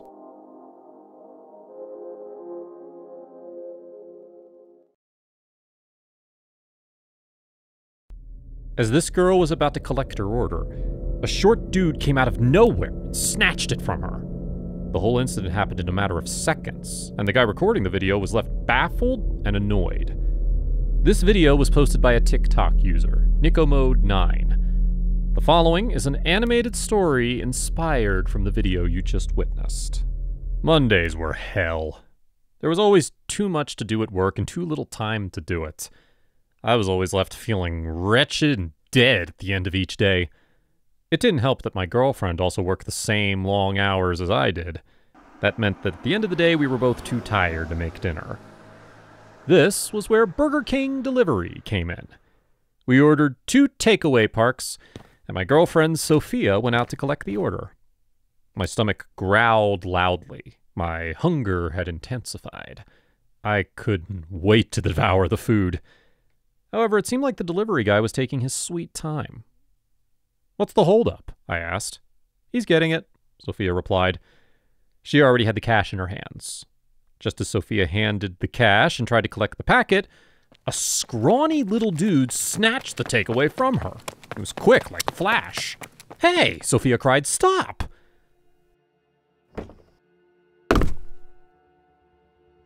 All of the frustration which I had endured at work broke free from the little mental cell where I'd locked them all up. Now they were all going to be let loose on the thieving idiot with our takeaways. Sophia and the delivery guy were still staring open-mouthed. The scrawny guy was fast, but I was faster. The takeaways he had in his hand were impeding his movement. A few meters down the block, he flung them away violently. Our dinner flew through the air and landed up splat on the road. Just as I feared, the packs didn't withstand the hit. The food poured out all over the asphalt. And just like that, the dinner Sophia and I had paid for was wasted. Now I was seeing red. My heart was pounding hard as I ran into the alleyway. It was when I was well over 10 steps into it that I realized it was too dark for me to see well. I slowed down to look around. There was no sign of the scrawny guy. My panting was the only sound to be heard. I squinted hard into the darkness while I waited for my pupils to dilate and adapt. A rustle to my left, slightly behind me, intruded on the silence. I pivoted to take a look, and was instead blinded by a bright flash of light. Pain exploded in my skull, and my center of gravity shifted. I hit the ground with a grunt, and clutched at my head to keep the pain from tearing it apart. "You should have let me go!" A swoosh alerted me of an incoming blow just moments before it connected with my back. Only a club or a bat could inflict the amount of pain that seared through my side. I cried out in renewed agony and scrambled to my hands and knees to crawl away. Then another blow caught me in the head. This one threw me back to the ground. "I'm hungry! Do you understand that?" All I understood was the pain that was burning through my head and my side. I didn't understand anything else. I wasn't even sure who was talking. My easiest guess was that it was the scrawny guy. However, the voice was a deep rumble. Not something you'd expect from a guy as thin as he was. "It was me or you," he continued. "The food or your life." Darkness crowded in on me. This darkness was different from the darkest of the night. It was oblivion, dragging me down into its void where nothing had any meaning. On my bed, under the covers, and with Sophia resting her head on my chest, it would have been welcome. However, out here in a dark alleyway with my body racked with pain and a batshit crazy psycho attacking me, it was the last thing I needed. So I fought it with all the mental strength I could muster. "You chose the food, didn't you?" the crazy bastard asked me. "Now you're going to die." "No!" I groaned and tried to get up from the ground. But my body had already sustained a lot of damage. My spirit was half broken, too. As I stood up, my legs started to shake and I collapsed to the ground once more, a sickening fear ballooning out of the pit of my stomach. I knew another blow and I'd be dead for sure. I could hardly protect myself. "I'll kill you!" my attacker shouted. "I'll barbecue your limbs right here and eat every last bit of flesh." Gone was all the rage that had driven me into this alleyway. In its place now was pain and pure terror. A heavy trail of warm liquid was making its way down the side of my face and the back of my neck. I didn't need anyone to tell me it was blood. I also didn't need anybody to tell me my hand was going to be useless for a while. The darkness was coming back again. A clink announced the presence of metal with a sharp edge. "You hear that?" the loony said. "It's my knife. I'll slice the flesh off you bit by bit." Ha ha ha ha ha. I wanted to beg for my life, to convince the crazy loony that I could buy him as much food as he wanted if he just left me the hell alone. But I couldn't even muster the words, not with the darkness weighing down heavily on me, dragging me under. "Please, don't kill me."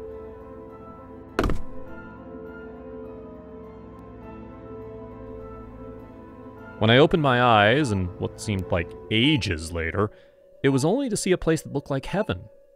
Everything was white. The walls, the bedsheets, the tables, my bandages. Even my girlfriend Sophia was dressed in a white gown. She stood across the room looking out a window. "Soph." My voice was a barely audible croak. Fortunately, it was sufficient to draw her attention. She turned and ran over to where I lay and sat on the edge of the bed. The depression in the bed brought me discomfort, and I groaned. She jumped off of it immediately. "Oh, I'm sorry, I forgot." It was then that I realized that this wasn't heaven. There couldn't be any pain in heaven. "What happened?" I asked Sophia. "The guy, he was arrested," she said, and her eyes clouded up. "They said he's a psychopath, a hobo. Used to be a soldier, but then he lost it." I sighed, wondering how close I had been to death. "He killed another guy that night," Sophia continued. "Left one other guy half dead. It took half the neighborhood to put him down. Now the tears were running down her cheeks. Every single one of them was left with a wound. Now I knew how close I had been to death. I shuddered, completely horrified. But still, I thanked my stars for saving me. It was like a second life to me.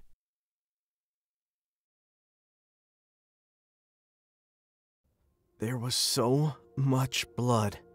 The crimson liquid seemed to drip down my very screen, drenching it in the blood of the mangled woman it spurted from on the other side. She was in so much pain, yet we all sat there, watching, with gaping eyes. 30 minutes earlier. Okay, John, it's your turn. Truth or dare? Millie's words were sharp and felt rushed. She was clearly bored, and I couldn't just go with truth again like the last 6 people. Dare. A general consensus of shock emerged from the collective around me, gasping at my choice. Okay, John, I dare you to search something up. Everyone sighed at the mundane dare, but then she continued, Oh no, John, not on Google. I want you to search something up on the dark web. The group fell silent. We all had heard stories about that fabled place, such a desolate, morbid, and deranged environment for the mentally ill, devoid of all humanity and moral direction. It was the amplification of hell, and the internet had every way of accessing it. Even for a group of 18-year-olds, bored and verging on drunk, we were about to experience the pure embodiment of evil brought to reality. We just didn't know it yet. Millie, how am I supposed to get on the dark web? I have no clue how to access it. I spoke firmly, preparing several more excuses as I was reluctant to dare go near that foul region of the internet. It was a dangerous place. Here, take this. Millie then proceeded to take out an open laptop from under a pillow, which, as she passed it to me, and as my hands rubbed against the cold surface of the metallic exterior, I saw the search bar at the top of my screen, with a selection of videos underneath, which I could see had decapitated corpses just on the thumbnail alone. Millie, why do you have this open? I asked with a trickle of discomfort running down my throat. I thought it'd be funny to watch someone do a dare with it. But never mind that, John. Do your dare now. And with that, everyone's confused expressions turned to me. I looked around the room at each one of their faces. Every single one was plagued with a guilty desire to see me do the dare, knowing full well of the dangers it presented. Every excuse I had prepared had dissipated at this point. I was basing my reasoning purely off the fact we had no access to it. But here, awaiting me in my arms, was a laptop bearing devil spawn blasting into my eyes. I swallowed and decided I couldn't lose, and so I began typing.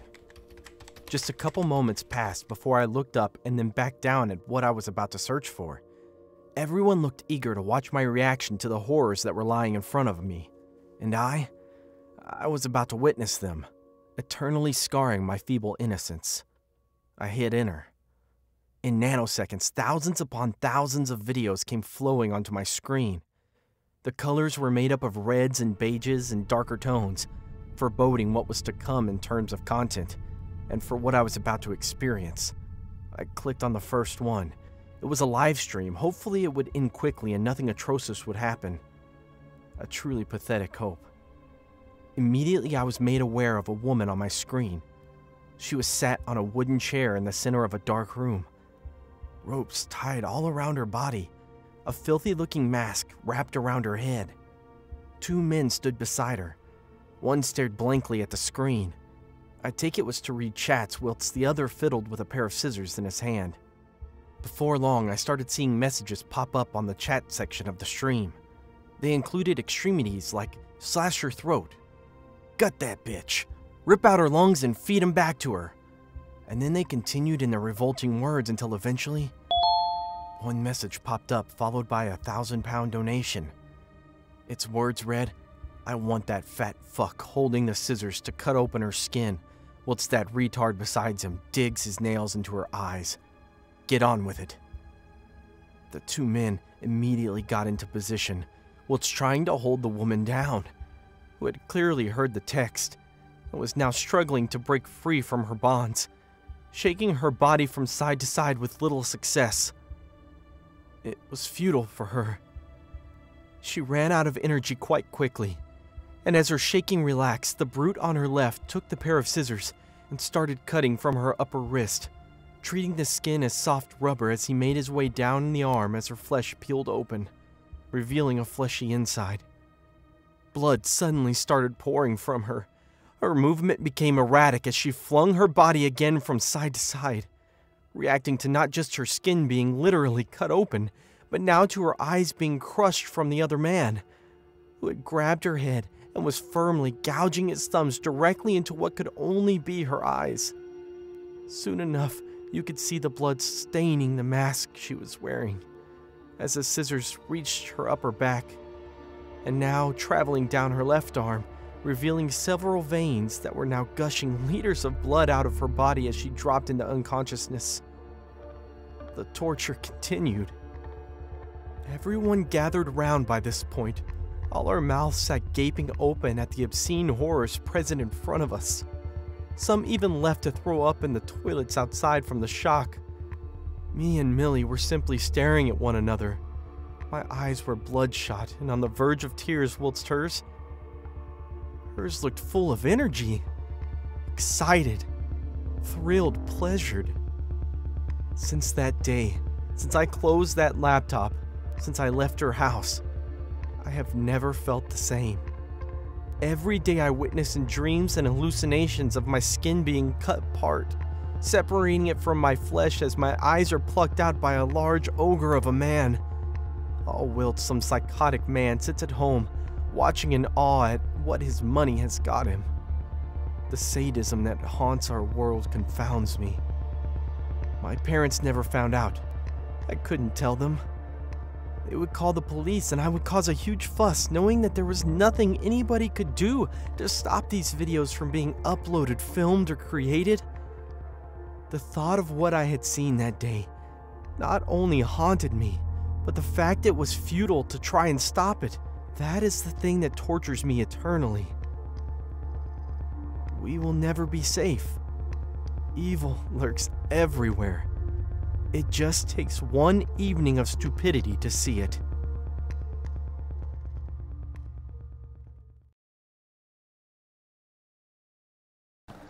Oh, that yellow app. Everyone, at least those I knew, loved Snapchat. Everyone around me used it. At first, I was not a fan of it, but with time, I found myself deeper in love with it. I had just gotten home from a walk that day when my mom called to tell me that she was going to be back home late. They had something to do at work. "It's okay. Just don't be too late," I told her. I had refused to go to college. I was taking my own time after high school. I needed to find a job, help my mom, or anything of that sort. I relaxed on my bed after the call to chat with a few people. It was only random talks and viewing their stories on Snapchat. I replied to some of the stories, but there was a particular one that caught my attention. I viewed a story where a girl, the owner of the account, looked dead with blood all over her body. I had not paid attention to it and ignored it. Something clicked in my head, and I went back to check it. The story was no longer there. I could not remember the person that posted it. I just randomly viewed it, and now, someone could be in trouble that I couldn't help with. I tried to go over the stories again, in case I was missing something, but there was nothing. Nothing at all. I tried to relax my mind through the questions that kept coming. What if the girl was dead, and whoever killed her mistakenly posted it on Snapchat while trying to delete something on her phone? The killer, or whoever, might have realized it quickly and deleted it. Though, there was also the question of it being a joke. Could someone joke about something like that? It was better to find out. I sat up on my bed and retraced everything I had done after my mom called me. All the names, stories, bits of information that I was missing that could help. Eventually, I was able to recall the names of those I had viewed the stories of. As the names popped in my head, I went back to check if their story was still there. If it wasn't, I chatted them up with a particular question that I knew only they could answer. That way, I could be sure they were the ones actually replying to my message. Laura. I remembered the girl. I checked her story and it was no longer there. It was just a few minutes ago that she deleted the story, or whoever deleted it. I chatted her up and waited for a while, but she didn't respond. My mind had begun to think of different scenarios of what could possibly be going on with her. Many things could be wrong, and no one would know because she was probably alone. She was my mate in high school, someone like me who had refused to go to college too. I kept sending messages which she kept ignoring. No reply. I called her repeatedly, but she didn't respond. I was going to have to check on her at her house to make sure she was fine. Luckily, her house was not too far from mine.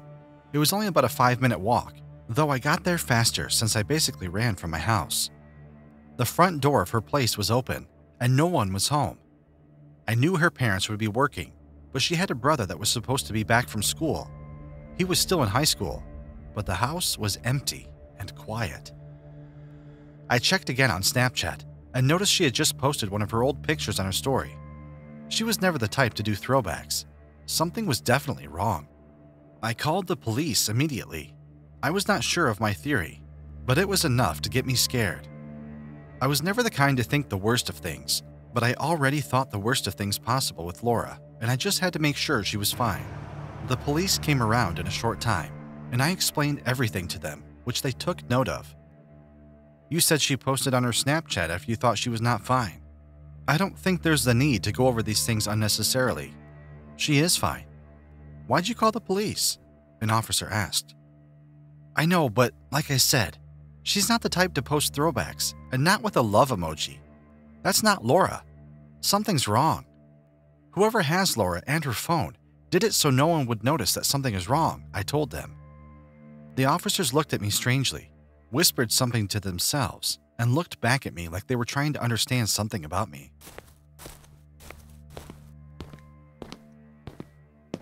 I waited patiently and earnestly. They were not supposed to take that long except when they found something. I paced around the front of Laura's house with hope that she was going to be around or something would be found. I turned around and saw the officers bringing out a body covered in blood. The person was not breathing or moving or trying to get up. It can't be Laura, I thought. The tears had started to drop with the worst thoughts in my mind. We found her like this, the officers said. Thank you for contacting us as soon as you noticed this. We didn't find her phone in there, which means that whoever did this has her phone and is using it so no one would know something is wrong. How are they going to get the killer? Laura could not just be dead like that. I wanted to ask the officers how they were going to find the killer, but words wouldn't come out of my mouth, only tears from my eyes. Laura was gentle, and I couldn't help but wonder who would even think of killing such a good-hearted person. The police packed her body and moved her out of the house after contacting her parents and those that they needed to contact. They claimed they were going to take her to the hospital to get an autopsy. I walked back home with many questions still on my mind. My mom had been calling me because she was home already, and I was nowhere to be found. I sent her a message saying I was fine so she would not be worried. Walking back home was the only way I could get my mind off with music playing loudly in my ears. I was going to wait patiently for the report to come back, and whenever they found the killer, I only hoped it was soon. I could not imagine how her parents were feeling at the moment. Days turned to weeks as I waited for any update on Laura's killer. Sadly, the only update I got was of her family moving to another town. The pain of living in the same house where their daughter was murdered was too much for them to bear. As for me, I suffer from constant anxiety. I was the one who messaged her after the incident. I don't think I would ever feel safe again.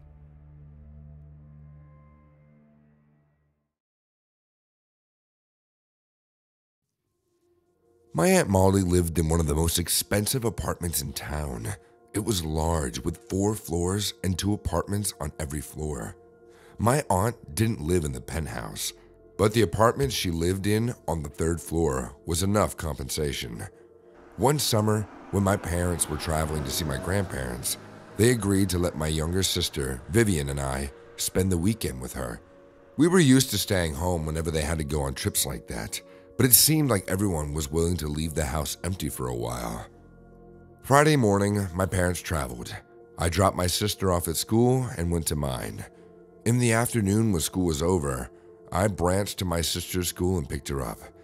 That wasn't a new routine. I've been my sister's chauffeur ever since I got my car when I was 16 and she was 10. The new trail to my routine was the journey we made to my aunt's house. She had registered with the securities beforehand. Those were one of the things that excited myself and Vivian. The house's tight security, the celebrity-like treatment. It was even better than an A-list actor occupying the penthouse. We were allowed into the house with no hassle. Aunt Molly dropped by my school earlier that day to give me the access card to her apartment. She worked in the entertainment industry, and she was never back home until late in the evening, sometimes at nighttime. But she promised to be back home early that day. She only knew it wouldn't be soon enough to welcome us from school. Vivian and I didn't mind. We relaxed and were comfortable in no time after we checked into the house and ate lunch. An hour later, we received a call from Aunt Molly. "Are you at home now?" she asked. "Yes," I replied. I told her about how comfortable her house was. I thanked her for her snacks and juice she left for us, and also asked when she would be coming home, or if she was done with work. She confirmed that she was done and on her way to the mall to get some supplies and some groceries that we would certainly need. A quick remembrance of the things in her refrigerator made me wonder what other things we needed, but I didn't ask. I was about to tell her to hurry back when an emergency light flickered, and an emergency alarm didn't stop ringing in the room. Aunt Molly must have heard the sound too because she asked what was wrong, and before I could answer, a loud and clear announcement was made from the security office. "An intruder is lurking somewhere in the apartment. You are now under lockdown." My heart dropped and adrenaline rushed through me. I could see it through my skin. The call with Aunt Molly ended abruptly. My sister stared at me, her eyes heavy with fear and trepidation. I didn't know what to say or do. I was as scared as she was. She rushed towards the door. "Lock all the windows and every other door," I barked at her, and the two of us scrambled through the apartment, locking every door and window, checking, then double-checking. Another 10 minutes later, my phone vibrated, and I realized that it was a call from Aunt Molly. She asked to speak with Vivian first. I handed over the phone to Vivian and watched as fear dissipated from her eyes. Whatever Aunt Molly was telling her, it was working. It isn't long before she gave the phone back to me. "Joan, I need you to be brave." It's the first thing Aunt Molly says when she was sure the phone was in my possession. She went on to narrate how the cops were on the trail of a serial Luck collided with them that afternoon, and they caught on with the but just before they could apprehend him, he ran into the apartment, and they had to lock down the entire apartment to catch him. It was a scary thing to hear. She told me to lock the doors and stay safe in the house. The cops would swing by soon and check, but we shouldn't be scared. I nodded, forgetting that she couldn't see me. The call ended well after she told me to make a call if I noticed anything wrong. I held my sister's hand and was leading her into one of the rooms when I heard the sound of ruffling feet. I didn't allow myself to believe that one thought that traveled into my mind. It couldn't be the serial had found his way into my aunt's apartment. I stopped in my tracks and gripped my sister's hand with more energy. She would have winced if I didn't cover her mouth so quickly and listen to the silence. The man must have caught on to our presence because the atmosphere remained still. I bent over to look at my sister. The fear that was gone a while was back and worse. I trembled and my breathing became heavier. I thought hard about what to do in seconds. The door to a room creaked, and I knew the man was checking to see who had discovered his presence. My thumping heart was racing. My hand shook, and I could barely make a call. Vivian, or so I thought, yanked it off as I tried to steady it in my hands. I looked up to see the coldest eyes I had ever seen in my life. In his hands was my little sister crying. He gripped me too and covered my mouth before I could even scream. He dragged us towards one of the rooms, and I was sure that was the end of us. His breath smelt like weed and alcohol. His hands were rough, and I couldn't help but think of what would happen next. After a while, he tied me to one side of the bed and covered my eyes with a blindfold. I didn't know what he had done to my sister, but I heard her wince and cry. Hot tears filled my eyes at the sound of the agony in her voice. I prayed hard that someone would discover us or figure out that the criminal wasn't in the other places because he was here, in my Aunt Molly's apartment. They did discover us, but by that time, half of my clothes were gone. But I was safe. Luckily, the creep couldn't harm my sister as well. The criminal was arrested. Mom never let me visit Aunt Molly in the apartment ever again. They came back from their trip that day and took us back home. My sister still suffers from the trauma, but I believe in time she'll be okay. I mean, something worse could have happened, and I just hope to never be trapped in another lockdown again.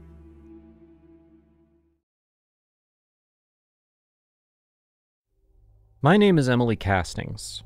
I'm in my early 20s with few friends and an addicted OnlyFans user. It wasn't just for the money, it was for the pleasure and satisfaction it brought me. But something unexpected happened, and I didn't continue it for long before I stopped. It started in the second summer after I registered on OnlyFans and got my account rolling with quality, artistic content. I got popular fast on the app because I was raw, honest, and intentional with my content. I understood what people meant by how elating it was to make money from what they love doing. I didn't expect anyone to recognize me. I didn't shoot my face. There was no access to my real name or address. It didn't make sense that someone would recognize me. Well, things didn't go as planned, and someone eventually was able to track my original identity. Sadly, that someone was very dangerous.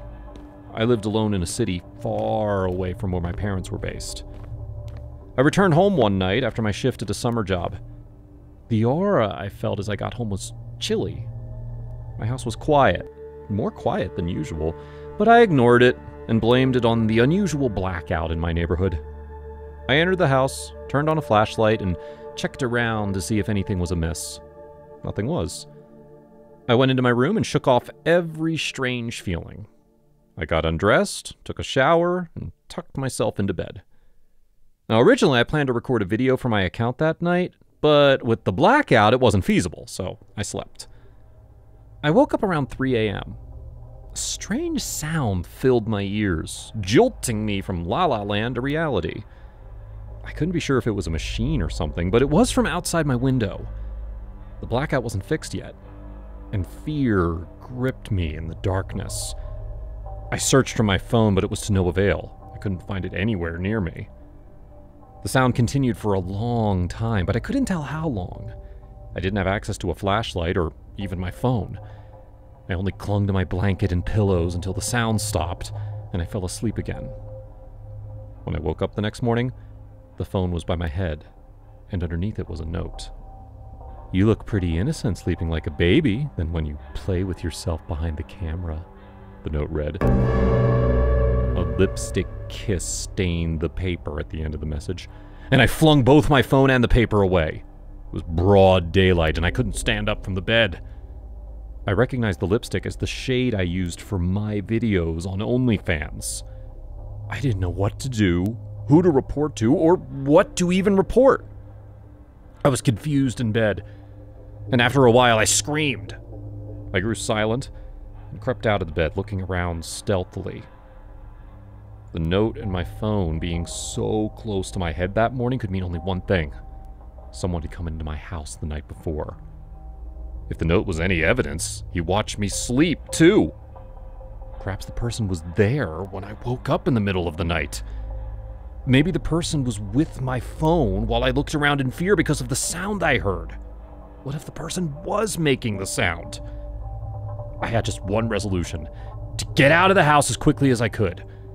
I ran towards my closet, shaking with every movement in search of something to wear, but the door wouldn't budge. It was hooked in place. My shaky hands stilled. The door was never locked. I didn't have a key for it. I took quiet steps backward and silently rushed toward my phone. There was only one explanation for the locked door. My intruder was still in the house. I shook from head to toe as I turned on my phone and dialed the emergency number. When it didn't respond, I started to cry. Thinking it was best for me to exit the room, I opened the door leading outside, but it remained in place too. My phone still wasn't responding. I tried the door that led to the toilet. It was locked too. My sobs became louder. I rushed towards my window. It couldn't be lifted, but I shouted for help anyway. That must have triggered my intruder. One door clicked open, and because I was not facing any, I couldn't tell which. I froze for some milliseconds, but resumed my scream at no one in particular. I knew no one could hear my scream, not from the locked window and the deserted street. Although my eyes caught sight of a black car parked close to my window. It was probably my intruder's car. He was closer to me now, his breathing heavy and his steps intimidating. He bent down and moved his face close to my ear. The chilly aura I felt since the previous night intensified, my teeth clattered. His mouth smelled like alcohol as he muttered only for me to hear. "Your screaming's too loud. You should bring it low. No one will hear you anyway, miss." He ended the sentence with my OnlyFans username, and I confirmed how he knew me. Or not. No one was supposed to recognize me. I decided to be brave. I didn't have any other choice either way. "How do you know me?" I said as I looked at him, or at least tried to. He was tall and well-built. His muscles were chiseled underneath the rumpled shirt and jeans he had on. Now, if I met him in other circumstances, I was bound to fall for his beauty. "Oh, it's easy to recognize your victims," he chuckled, "especially when they let you see all the sensitive parts of their body." His fingers traced my curves. I flinched. Adrenaline surged through me at the mention of the word victims. He smiled, and I found his white set of teeth irritating rather than intriguing. "You don't have to run," he winked. "We're going outside anyway.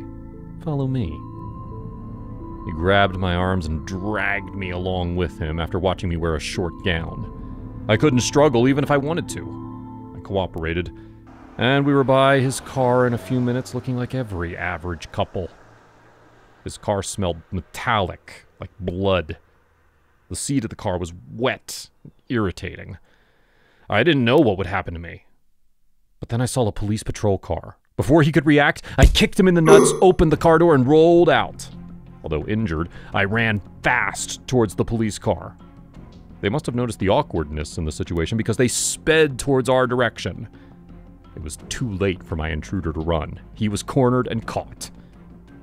The bizarre situation was when 3 human heads were found in his trunk. If I wasn't so lucky, I could have been the 4th. He was jailed. I thanked my stars and changed my ways. Now I give myself pleasure. Only for my pleasure.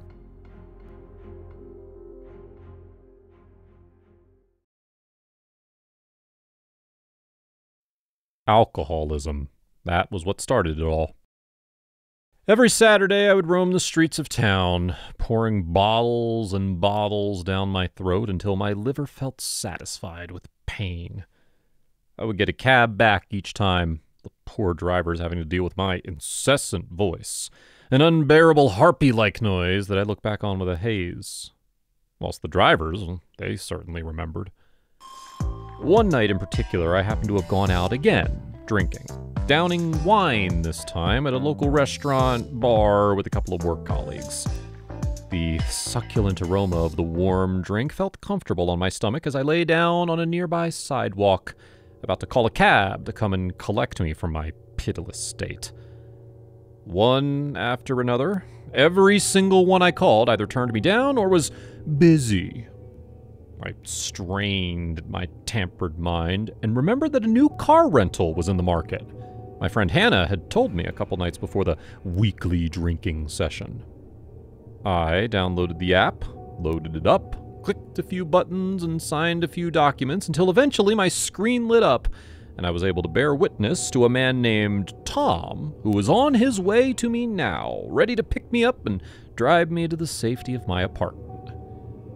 It told me on the app that he was new and so had no reviews or ratings or any record of him ever driving with the site before. I was marginally anxious to get in a car with an unknown driver, but I really didn't have a choice if I didn't want to sleep on the concrete sidewalk below me. A matte black Volvo pulled up on the curb about 10 minutes into the wait after I had placed my order for a lift. I sat up, my head spinning in a vortex of dizzy whirls and gusts of ear-splitting headaches as I crawled over to the side door and clambered inside. "Is this my Uber?" I spluttered out in chunks of words that formed distorted sentences, but the information was enough to communicate to the driver that I thought I was getting in. The driver said nothing. He almost looked surprised as I got in and strapped up. It was odd, but nothing completely out of the ordinary, as I was on a different plane of drunkenness that the man almost seemed delighted by. This incredibly shocked me. Usually, no late-night taxi driver would ever take pleasure in a drunk person entering their car. Once I had closed the door and told him my address, the car started rolling forward and we were on our way to what should have been my apartment. We drove in silence for quite some time. I remember vividly seeing the outlines of trees flashing me on both sides. I didn't live very near the countryside, so going down a country lane seemed strange. But I really couldn't care, as the alcohol was deep in my system by this point, and I was far more focused on rejecting the urge to vomit everywhere than I was the route this guy was taking me home to. "Hi, are we nearby? I'm sorry, I'm just really tired, and it would be great to get home at some point tonight." I sounded snarky in my speech, but sleep deprivation does that, and mixed with my deteriorating alcohol consumption, I was nearing the end of my patience, as I knew for sure it would not take me 30 minutes to get from town to the apartment. I lived 5 minutes away. He seemed to grumble at my question of when we were arriving home, and so I began thinking maybe I should try tipping him or something for him to take me the right way. I got out my phone to use Apple Pay. But then, all of a sudden, I noticed several missed calls, with the app notification above each one. I unlocked my phone, and my eyes were engulfed with a waking terror. The notifications came from the cab driver who actually had come to pick me up, asking me where I was, and that he was in a blue BMW a couple minutes walk down the road from the restaurant I'd been at. I slowly looked up, and my eyes met with the crazed look of this blue-eyed man, covered in wrinkles, and a horrific grin spread from cheek to cheek across his face. He glared at me and finally spoke. "You dare call anyone, and I'll kill us both, you whore." This violent outburst made me whimper as I sat back in my seat and tried banging on the door to get it to open, or rather to attract the attention of someone outside. It was a feeble attempt for salvation. We were deep down some random country lane. There were likely to be 0 cars for miles, and that was even if he was taking me anywhere with actual people. My breathing picked up as my lungs contracted out of fear for my life as we seemed to speed up down the lane. You're mine. Let's go have some fun, shall we?" His hand beckoned to the knife it held in front of me. He dangled it directly in front of me, cackling at what evil thoughts he must have had planned. But soon enough, a faint tinge of blue beamed out across the road, and from behind it, a police car emerged from the darkness. The moment I saw the car, its sirens started blasting out all across the woods, and we swiftly pulled over as the man scrambled to hide the knife under his seat as 2 officers darted towards us, both wielding tasers. They got him out of the car in a matter of seconds, cuffing him shortly after, jamming him in the back of the patrol car as they then turned their attention to me.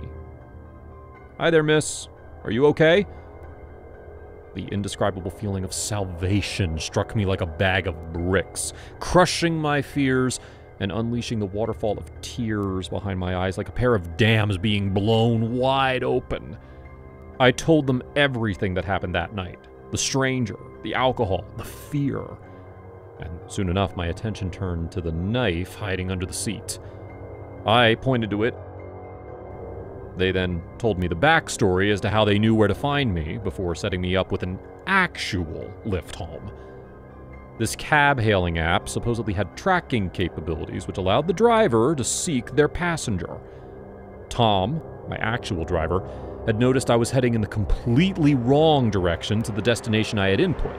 He quickly alerted the police, and they pursued after us hotly. As for the man, he had decided that he was going to try to take a drunken girl somewhere deep into the forest. But his plans were never told to me past that. All I knew was that if it wasn't for Tom, I could have been killed. Since then, I've tried to remain sober on such occasions in order to keep my guard up, but that man's putrid smile still haunts me. I sometimes see it in the mirror of my own car, watching me with dark purpose, waiting.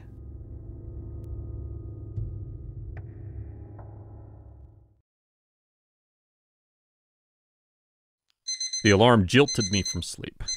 I arose from the bed in a hurry and checked the time. Another alarm beeped almost immediately. The tone of the alarm was enough to let me know what day it was. I hate Halloween. I hate the memory that comes with it. I hate that my neighbors always report the flickering lights and sparks that happen in their house every Halloween. Maybe because it once happened to me, too. People say Halloween is a time when bad or evil spirits are ushered out of the world into their realms. But it seemed evil decided to visit me the last time things were good. It was a tricky visit on Halloween 2 years ago. It started with rain. The rain wasn't exactly regular, but the forecast predicted showers, so it didn't come as a surprise. I didn't always hate Halloween. I was a very big fan of the parties, trick-or-treat games, pumpkin decorations, and the masks that came with them. When my parents permitted me to be a part of the school's organized Halloween masked party, of course I was elated. That evening, just before it was time for the party, I decided to catch my favorite show. And that's when the rain started. And my dad was in the bathroom getting ready for an outing he had with my mom. I had no idea where they were going, and I didn't think it was my business either. My mom was loading the washing machine or, well, doing some housework that was of no concern to me. I was glued to the television, too focused to realize that the rain had gone from light showers to a heavy thunderstorm. I didn't notice until the light in the sitting room flickered. It was weird. My body shuddered with the continuous flickering of the light. The frequency rhymed with the thunder. The ground trembled. My heart sank at the possibility that the rain would disturb my party and outing. It didn't make sense that heavy rain was falling. The light flickers intensified. The television also flashed on and off. I hugged myself tightly in my seat, resisting the urge to call my parents. I was 16, too old for that. Just like every other person would be, I was scared. Outside, the house trembled and every corner of the house shook. The chairs vibrated in their space, and I wondered why the weather was putting in so much effort. I wanted the rain to stop, but it got louder and harsher. At some point, a rumble of thunder caused the television to go off, and the entire house was thrown into darkness, too. In a few seconds, the light came back on, almost like it never left. But it was accompanied by loud shrieks. Trembling, I stood up from the chair. "Mom? Dad?" I called, but got no responses. My mind swayed to the shriek and scream I heard. The one sounded like the voice of a woman. I strangely thought it belonged to my mother. She had a unique voice, tiny and high-pitched. People loved to say that I looked so much like her, especially because of her blonde hair and voice, but I didn't want it to be my mother's voice. That would only mean one thing. Something was wrong. The other voice sounded masculine, and I could swear that it was from the bathroom. I couldn't help but wonder if my mom and dad made the noise at the same time because of the blackout, but I realized it couldn't be. The noise didn't come from the blackout, it came after, and I didn't want it to be them. I traced my footsteps across the ground and found myself headed to the bathroom, the one my father used. I dragged each step, and the fear that was settled in my heart intensified. The rain still fell, and the thunder still shook the house at intervals. I didn't make it there first because at the corner of the kitchen, my mom lay at the base of the open freezer. She resembled bones covered with a thin layer of flesh.